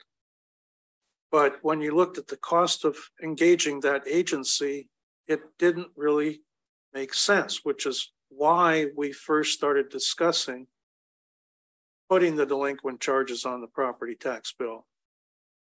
And then, unfortunately, I missed the last finance committee meeting because I was on the Water Education Foundation tour. And but But I did note the same thing, that we had 337 accounts, you mentioned something like that. That's the number that received the first warning letter on June 1st. Right, and we were in the low 40,000s on past bills due, so that was working out to a little over $100 on average. Then I tried to narrow down what the bill was on those largest bills, and that's where it ran into a few $100s.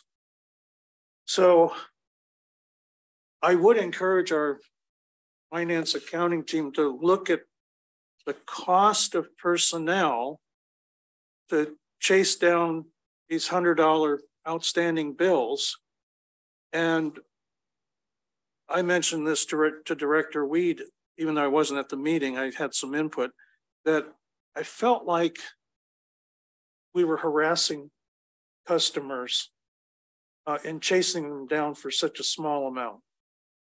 Sometimes you just need to write off those bills, straight write them off, and go after selectively the bills that are the largest. I would clarify that a little bit. The bills will still hold, but the requirement is still there. But at what point do you go to you spend money seeking the collection? Most bills eventually get paid. Yeah, but when we send them to the collection company, we've already done a write-off. Get out of that business entirely. Yes. Eliminate referrals to collection agencies, which I believe we can do. Well, I'm supportive of that. If I could just clarify, first, our collection agency works on a commission. They retain for their own payment a quarter of what they collect. So there could never be a situation where we're paying them more than they're bringing in because they work on a percentage.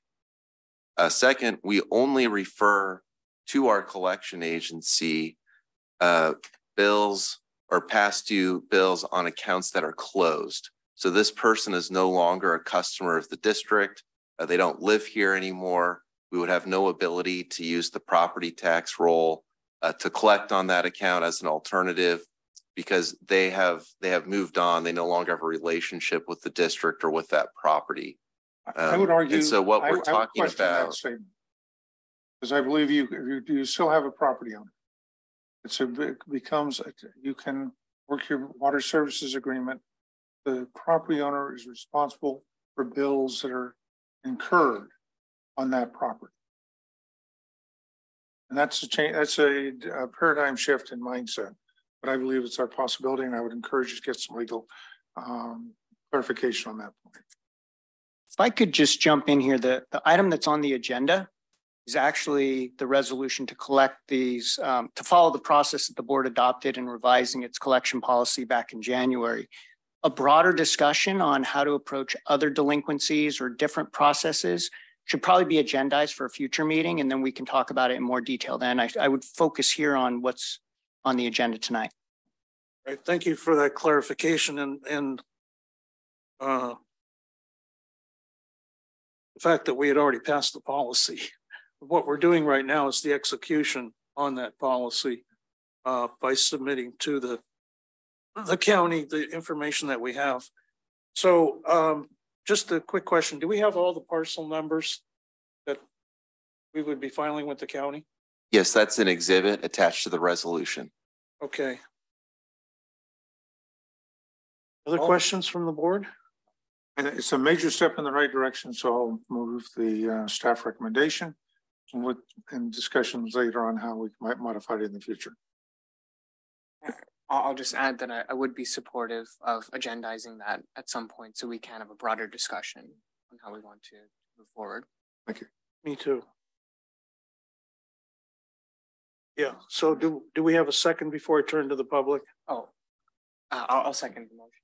Okay. Public comments on this item? Put your hand up, please.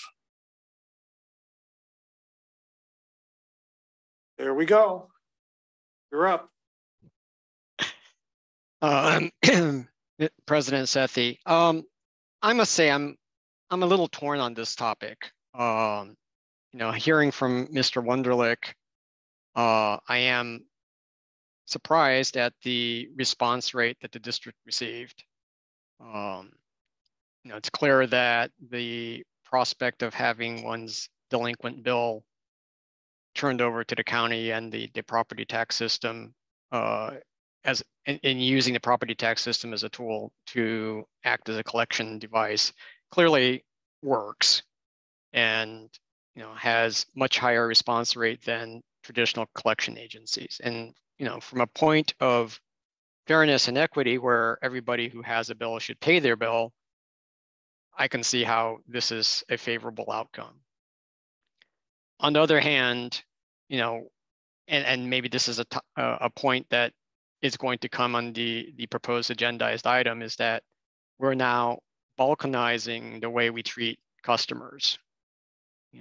One class of customers is treated in a different way than another class of customers. And that also has a philosophical issue that maybe we can discuss at the proposed agendized item in the future. So, given the response rate and the reaction from the delinquent accounts that have been communicated by Mr. Wunderlich, I will reluctantly support this because it does result in everybody paying their bills, which is sort of fundamental to equity across the customer base. And I do also understand and resonate with the comments that small delinquencies are perhaps not financially worth chasing. On the other hand, you do invite more immoral hazard, that if people know that they can be delinquent up to a certain threshold with no consequence, that could cause other problems. Thank you. Thank you for your comments. They're appreciated. So we have a motion and a second. Could we take a roll call, please?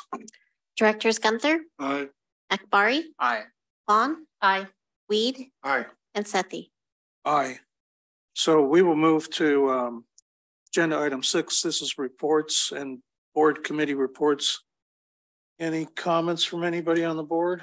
Questions? Anybody from the audience? Seeing none, I will close that portion of the agenda. We'll move on to item 6.2, operational reports. Comments? Okay, if our members of public would not comment, I'm just going to say, looking at the hardness map, I think this is the only time I could recall that the entire district is in double digits. Well, I was going to say the same thing. I think this is the best hardness report I have seen in 15 years. I don't think I've ever seen a report like this. Well, I'll just say, while we always the happiest person in the world in Union City. Well, I would be, except it probably means we used a lot of hitch-hitchy. That means you put your hammer away for the summer. Yeah. Yeah, I was just going to mention, and Mr. Aarons may want to add, but I think we're always trying to improve and strive to do better every day. That means water quality and operationally too. You're right. But there's lots of factors that go into how the hardnesses came out this last month. And so I wouldn't necessarily bank on this same scenario playing out indefinitely. It's okay. Yeah. Well, you know, as former director Clark Redeker used to complain about, and he had his undergraduate and graduate degrees in chemistry from Stanford. He said there's a point where the water gets so soft I can't get the soap off after when I'm taking a shower, and then I end up using more water. I would like to take credit the outstanding operations staff for achieving this. But truly, if you look at the TP2 hardness, you'll probably never see it this low again. 30s. It's about 31, which is really just based on the Delta supply. So the water coming through the Delta right now, probably from the runoff from the heavy winter, is just very soft water. And it has already started to get a little bit harder. So next month, the numbers will start creeping up again. But yeah, this is probably the lowest hardness you will ever see, at least we'll probably for a have while. to give you an achievement award of some kind. That's right. So enjoy it. It's not going to last. And then, yeah, you'll take that award back next month. Any other comments on operational reports? Yeah. There is? There was a hand up. It may have been left over. Here it is. Go ahead. Yeah, I was just going to comment on the hardness map as well, and marvel at the remarkably low numbers. And I believe I got the answer I wanted. Is the reason for why TP2's hardness level is so low, and it's just a bolus of very soft water coming down from the snowpack melt. It is, as others have said, very, very appreciated, but as the General Manager Stevenson said, it's something that we can't count on in the future. But again, it is appreciated, and thank you very much. Okay, we'll move on to item 6.3. And this will be a presentation from staff on the recent Capio Epic Awards that were won. That's right, President Sethy. Thank you. This is something I had mentioned in a GM report a little while ago, but nothing compares to actually seeing the awards themselves and getting a little bit better description about this award program and what this means to ACWD. Nothing beats having staff prepare, especially staff from our public affairs group who's good at this. So I'll introduce Renee Gonzalez, who can share more about this award, what it means to ACWD, and how we all received it, and what it was for. Do we have the trophies? We do have the trophies. I'll put them up here. I'm going to pass them out, Renee. Inspect them closely. Yes, thank you, Ed. Well, good evening, ACWD Board of Directors, staff, and members of the public. It gives me great pleasure to present our award-winning entry for the 2023 Capio Epic Awards, Pushing Past Crisis Fatigue, a water agency's call to using reverse 911. So, what is CAPIO? CAPIO is the acronym for the California Association of Public Information Officials, and it consists of more than 1,000 members representing public sector communicators from water, education, police, and city and state government. And the public affairs team of ACWD are all members of CAPIO. This organization exists to educate and provide networking opportunities that help advance members and their agencies. And our team has benefited from many professional CAPIO workshops and trainings. So each year, the CAPIO Epic Awards entries are judged based on research, planning, implementation, and evaluation. The award entries include a 2-page narrative, and we submitted ours in March of 2023. The winners were notified in April, and the ACWD Public Affairs team was presented with our awards during CAPIO's awards ceremony at the annual conference hosted on May 2nd. And you can see from the program statistics, there were 287 entries and 69 winning entries. Go ahead, Marian. Thank you. So our awards entry, Pushing Past Crisis Fatigue, a water agency's call to action using reverse 911, highlighted the challenge of severe drought conditions, a lackluster water conservation rate, and the call to action to reach a 15% reduction in water use system-wide. We focused on raising customer awareness of the drought's seriousness with a team of 11 ACWD staff members across all departments, coordinating the effort to deploy the Rapid Alert Notification System, or RANS, in late June. So RANS utilizes a reverse 911 communications technology to inform customers through text, phone, and email. But before we did that, several factors were considered before we launched our RANS message. So we were careful to word the message to raise awareness and inform customers, but not incite panic. And in addition, the time of day and the day of the week were chosen to ensure customers would see the messages. And as you can see, we received the awards in two separate categories. The larger award was for the first category in creative marketing. We received the EPIC Award for most innovative communications. And in the second category of communications and marketing process, we earned an award of distinction for crisis communications response. So utilizing RANs to raise customer awareness about the drought resulted in a phenomenal outcome. We were able to meet our goal. Our award entry illustrated the impact of the RANs campaign to the CAPIO judges, and the public affairs team is proud to say that using RANs and its effectiveness is now part of an award-winning communication campaign. And that's it. There we are. We accepted our award there at the annual conference in May. So thank you so much for your time and attention. Are there any questions? I have a comment. So I happened to walk into Shireen's office when I saw these awards sitting on her desk, and I became curious, and I have been familiar with CAPIO over the years. And so I went to the website when I got home for CAPIO to learn more about each one of these awards. And I looked at all the other agencies, and it is extremely rare for one organization to win one award, let alone two awards for the same campaign.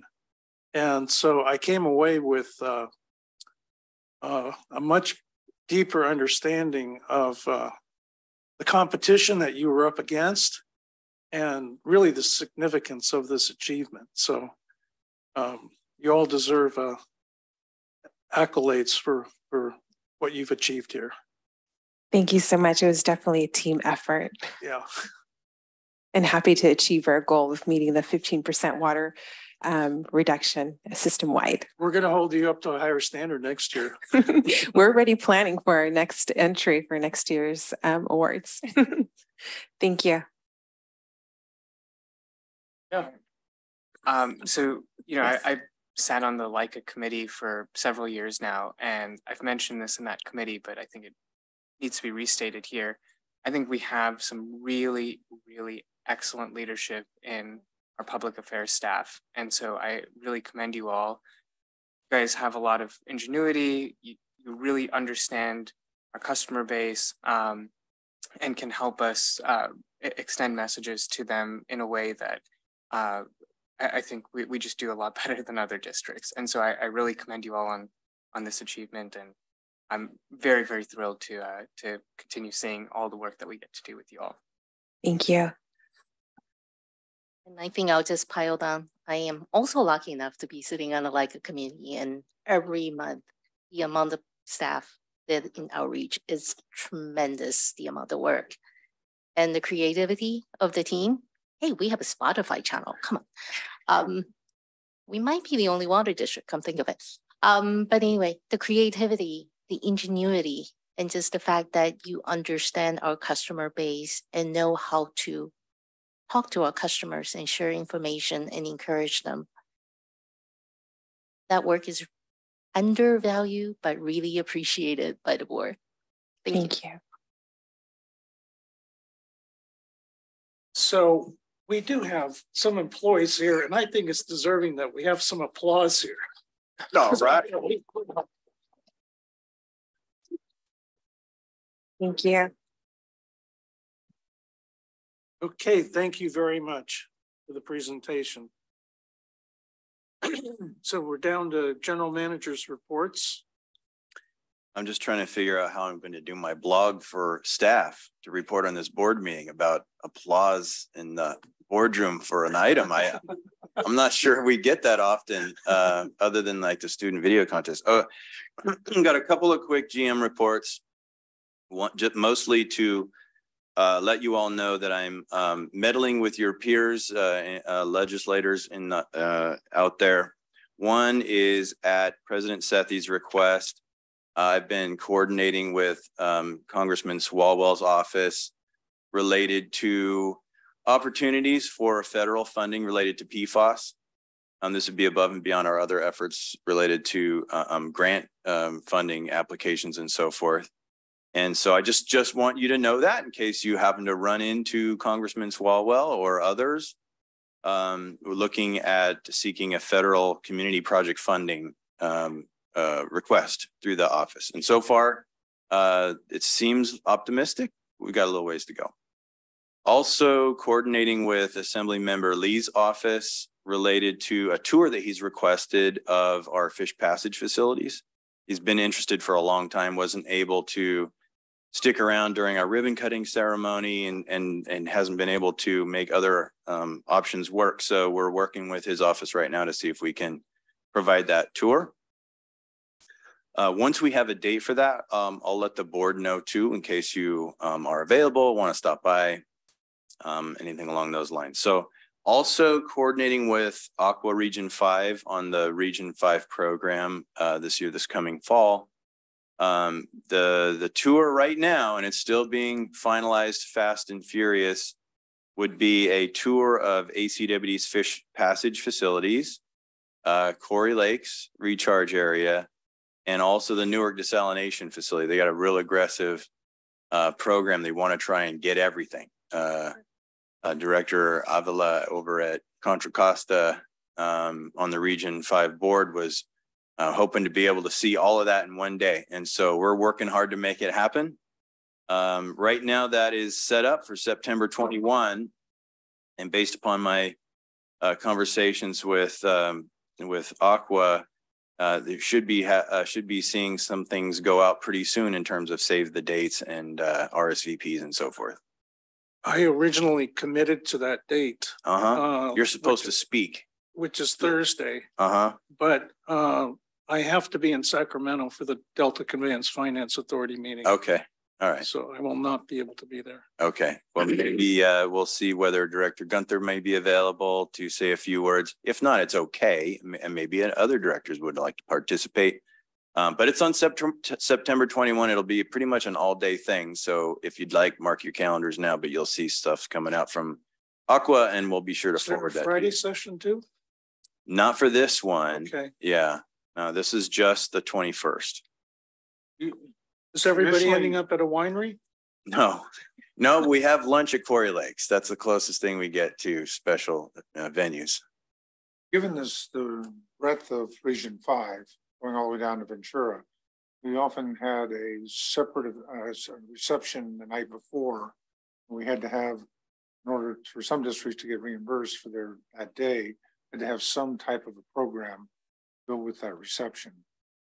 Is that in the plan, or is it just a one-day? It's not anything that Aqua has brought up. Certainly ACWD hasn't brought it up. We're mostly concerned with how do we get buses around.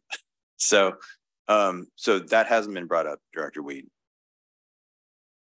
Hanson Bridge has learned the cost of picking up the tab. I certainly wouldn't speak for our friends at Hanson Bridget.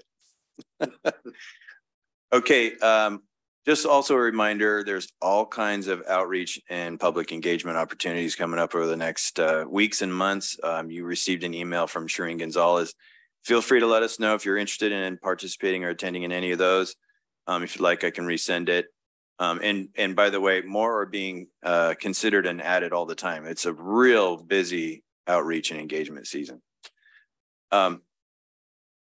I think we have one final last minute hot off the presses general manager's report that I hope Mr. Wunderlich is ready to deliver. I am ready. So I'll just read the press release because really did just come off the presses this afternoon. The Government Finance Officers Association of the United States and Canada has awarded the Certificate of Achievement for Excellence in Financial Reporting to Alameda County Water District for its annual comprehensive financial report for the fiscal year ended June 30, 2022.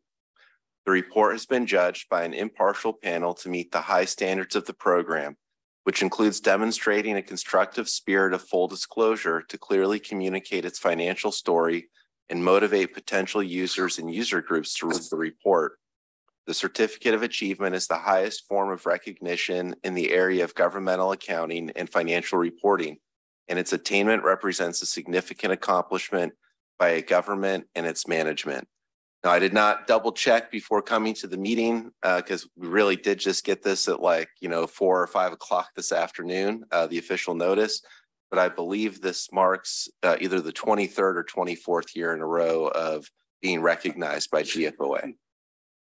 That coincides with the tenure of 2 directors here and 3 directors. So, well, congratulations, Mr. Wunderlich, and to the entire team. Thank you. When we see the trophy, we'll give you an applause for your team. Unfortunately, there's no trophy. We have a plaque in a conference room down on the wing of the building where we're all situated. And what we get is a little kind of circular medallion with the year to attach to it. And you can put like 10 years on each plaque. So that's what we have. No special trophy each year. All right. I've got 2 reports to give, but could we start at the other end of the board if there's any reports? There was a presentation at the Bosca Policy Committee meeting with San Francisco PUC on their alternative water supply, and I understand they released it as of the end of June. It may, hopefully it's under a comment period. San Francisco has identified 2 reservoir projects, 4 versions of Calaveras, Los Vaqueros, 4 recycled water projects, one of which is the Alameda County Water District, USD. This is a 20-year plan. Conspicuous by its absence is any reference to desalination. They have a 92 million gallon per day gap still that they still have to find. I made the point at the policy committee meeting that really recycled water is a base supply. It's not an alternative or alternate water supply. It keeps coming. You build your cost on top of that. But we had evaluated the project that had been part of the BAR program, determined it to be $6,000 to $8,000 an acre foot, 3 to 4 times the cost of current water, San Francisco water, and had put it on the end. While we've kept it in our CIP, which hopefully will be reworded to include desal. It's outside the scope, the 20-year scope that San Francisco is using for its alternate water supply. It's remarkable that San Francisco has bought into a anti-immigrant no desal policy as a city and entity. So thank you. Nothing for me. Let me build on Director Weed's comments. For over a dozen years, I've been on the Fremont Chamber of Commerce Government Affairs Committee. And this past month, at the end of June, we had 2 of the governor's lieutenants that were presenting to us for about an hour and a half. And we talked about this strike task force that the governor has set up for these water issues and where we're going with trying to clear the hurdles on minimizing the amount of time that you can go to court on CEQA actions.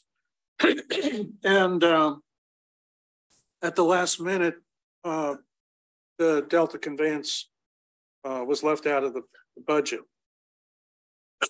So I mentioned to them that we heard the governor's announcements last October in his water strategy report. We took those seriously, and he asked for proposals for a number of things, including desalination, not only in coastal areas, but inland, and that we were going to try to get a proposal in by the end of the year for at least maybe 1 or 2 ideas of what could be studied in our jurisdiction. And I said that we have the only brackish water desal plant in all of Northern California. And both of them were astounded. They go, why? what's going on. And I had to explain to them that every time a desal plant is proposed anywhere in the Bay Area, the environmentalists want to kill it. And they do their best because they don't want additional growth. Desal was once again, for like the fourth time in 4 decades, being considered in the recent drought up at Marin Municipal, and the environmentalists stormed the boardroom meetings. The same thing happened in Santa Cruz. They killed a project down there, and in Pajaro Valley. And I told them the governor's going to have to provide much more funding incentives to get through these environmental blockades. This is all led by the Sierra Club, the Nature Conservancy, Trust for Public Lands. You saw what happened down in Huntington Beach when the California Water Commission, with a lot of appointees from Governor Brown and Governor Newsom, killed that project when there's already been $1 billion of investment, and just absolutely killed it. We have to have desal moving forward in this state, especially brackish water desal, because it's our lowest cost of water. And I told them that, and they were surprised to hear that too, that it's our lowest cost of water supply for our district. So we are in a tough battle with the environmental groups, and I'm going to get to more of it in my next report here. So we're going to have another meeting at the end of July with 2 other representatives from the governor's office, and we'll be talking about water and other issues again. So I'm going to make my report on Los Vaqueros Reservoir brief, because you heard most of where we are on terms of progress, and you saw the timeline moving forward. A lot of work has been accomplished. I'm reporting on both the meeting in June and the one board meeting we had yesterday at Zone 7. And just to cite a few things, we selected an accounting firm. We approved our audit policy yesterday, and we're going to go out for bids on an auditor, a new auditor. We're using an interim one right now. And we got our bank account set up last week. First check came in from Contra Costa of 1.425 million. And we got our, I'm the primary signatory on the checks that are going out as the treasurer, which is kind of cool. And Taran is the backup signatory. So we're expecting to have tens of millions of dollars flowing in. We still have money coming in from the Bureau of Reclamation and the California Water Commission. So we're looking good right now, as long as all of the current 8 board agencies that are participants make their Amendment 5 contribution for this current fiscal year that we're in. Water Education Foundation, I'm going to send down some slides here. This was the tour over 2 days to visit the 3 watersheds, the American River watershed, the Feather River watershed, and the Yuba watershed. And we had an overnight stay in South Lake Tahoe, and the next day went up to Incline Village to go to the UC Davis research facility there. And you may have seen some of the news that came out of that research lab this past week, that we have the best clarity in the lake in 35 years. It's always fascinating to go there. It's, I think, my 4th time that I've been there. And we also visited the UC Berkeley research station on the way up in the American River watershed. I have driven up to South Lake Tahoe my entire life since I was a child with my parents. I've always considered it one of the most beautiful scenic highways in California. that doesn't get beaten up, you know, with truck traffic like Highway 80. And the Calder fire that occurred last fall burned 1 million acres of land. And it is unrecognizable. Highway 50 looks like a war zone. It's just totally unrecognizable. It will not return to its beauty for another 100 years. I'm sure of it. And we had some serious discussions with listening to opposing points of views from the environmental organizations and the logging industry, as well as people that are trying to manage our water and snowpack. And with the devastation of all these forests, the quality of water, the rate at which snowpack is melting, all of these things are becoming an issue. And I've been on this tour once before, several years ago with Director Weed. And for the first time, I heard a turning point, especially with the top environmental groups, because they're coming to their senses finally that by trying to save one spotted owl, they're not clearing the forest properly like the Native Americans did.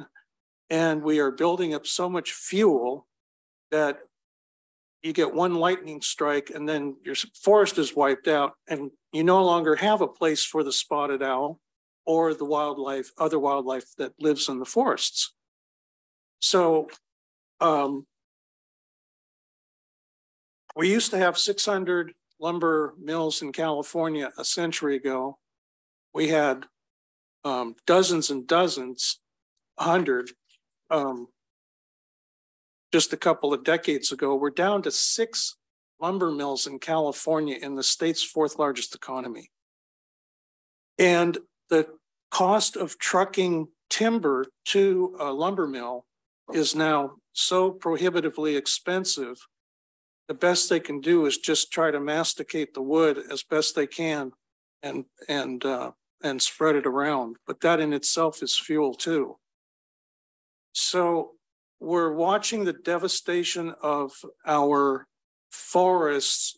I'm expressing an opinion here, but it was shared by a lot of the folks from the water industry that we've been in a 50, 60-year fight with the environmentalists that have essentially put our forest systems into critical danger. And we don't have the resources to pull out the underbrush, do more logging. They're looking at new strategies like for biogas and things like that, biogas satellites, where we could turn the wood into some other useful products. But each watershed right now is in just absolute devastation. And, you know, we were at the confluence of the Sacramento and American River on one stop. And, you know, we get our 40% of our water here from Lake Oroville down through the Feather River watershed. And that watershed is having a lot of forestry mismanagement and trees being devastated, and then down through the Yuba watershed as well. So we've got quite a problem on our hands as a state, and the headwaters are extremely important. That's where we get most of our water in the northern Sierras and coming down here. So I've always considered myself an environmentalist. I belonged to the Sierra Club for a long time, until I realized that most of my money is going to pay for high-priced attorneys. I drag everything out in court for years and years and years, and that there is absolutely no compromise.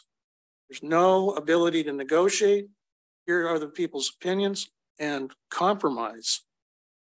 And now we as a state are paying the price for what I see as the environmental groups holding the citizens of California hostage and leaving us in this limbo. I'm sorry to be on my soapbox, but I think all of us felt very emotionally when we got back and we were sitting down to share some of our thoughts about what we had seen. It's just, you shake your head and you go, how did we end up here? It's really sad. So, and this is why we do not see the environmental groups at the Association of California Water Agencies. They will not attend. They are the enemy. They view us as the enemy. So they simply do not show up. So that concludes my remarks, and I will turn it over to our general counsel. Oh, yeah, sorry. Thank you for the reminder. Yesterday at the LVE board meeting, we approved a resolution in support of Senator Feinstein's Stream Act, Senate Bill 2162. Other water districts around the Bay Area have also passed resolutions in favor of this. Senator Feinstein is having the next key hearing next week on July 19th, and she is trying to solicit as much support as possible going into that meeting. And as we discussed it yesterday, we're not aware of any district that is opposed among the members that are in the LVE JPA. And that is because this Stream Act is providing additional funding, $750 million. And we're one of the few projects in the nation that is on the short list that has received, is receiving WIFIA money from the EPA, plus money from the Wind Infrastructure Act, and you know, all the complementary funding from the California Water Commission and Bureau of Reclamation. So they have an expedited procedure for those projects that have already gotten to that level. And this is where this money would go. So we're in a very privileged position. I was going to have this put on the agenda for next month, but it would be very nice if there was concurrence on the part of the board that we gave instruction to our general manager to get a letter out early next week to the senator's office expressing support. And so I am asking here if I have that support from the rest of the board. You're welcome to read what the act is. It's in here. I support your efforts, but there, as I recall, there's a provision in the Stream Act where they define economically disadvantaged using an IRS code. And I encourage us to review that provision and see how it meshes with our own policies. My question is more regarding procedure for council. Yeah, I anticipated that, and I did have a discussion with the general manager before this. We're not asking for board action on this. Really, my understanding is that your general manager was going to submit a letter of support and wanted to just be sure that there was no objection from the board before he did that, and if there is objection, state so now. Otherwise, he will proceed to submit that letter. Perfect. Thank you. No objections. I might briefly under items to the board. I passed out an item that showed up today on the internet related to a study by the Metropolitan Transportation Commission and BCDC on the impacts of sea level rise. What I found of interest is the chart they showed, which started to document what they use for their guidelines. They used 1.7 feet for the year 2050. Then they said the state came in and somehow arbitrarily made it 3.5 feet. So if you read the text, and then you put a storm on top of that. So trying to come up with an actual quantification of what sea level rise will be. It also comes into play with the Sites Reservoir. We had a presentation earlier today from Jerry Brown at the South Bay Engineers Club, saying they didn't need Delta conveyance because they were going to use N-Delta throughput and drop the water off at Knight's Landing, which is maybe 15 miles north of Woodside and Davis, and we'll see the water transfer through the Delta. The Delta Master has said that if they get 2 feet of sea level rise, we've lost the Delta.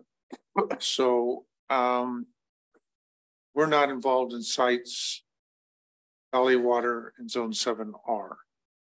I would encourage us to keep our current position. Thank you.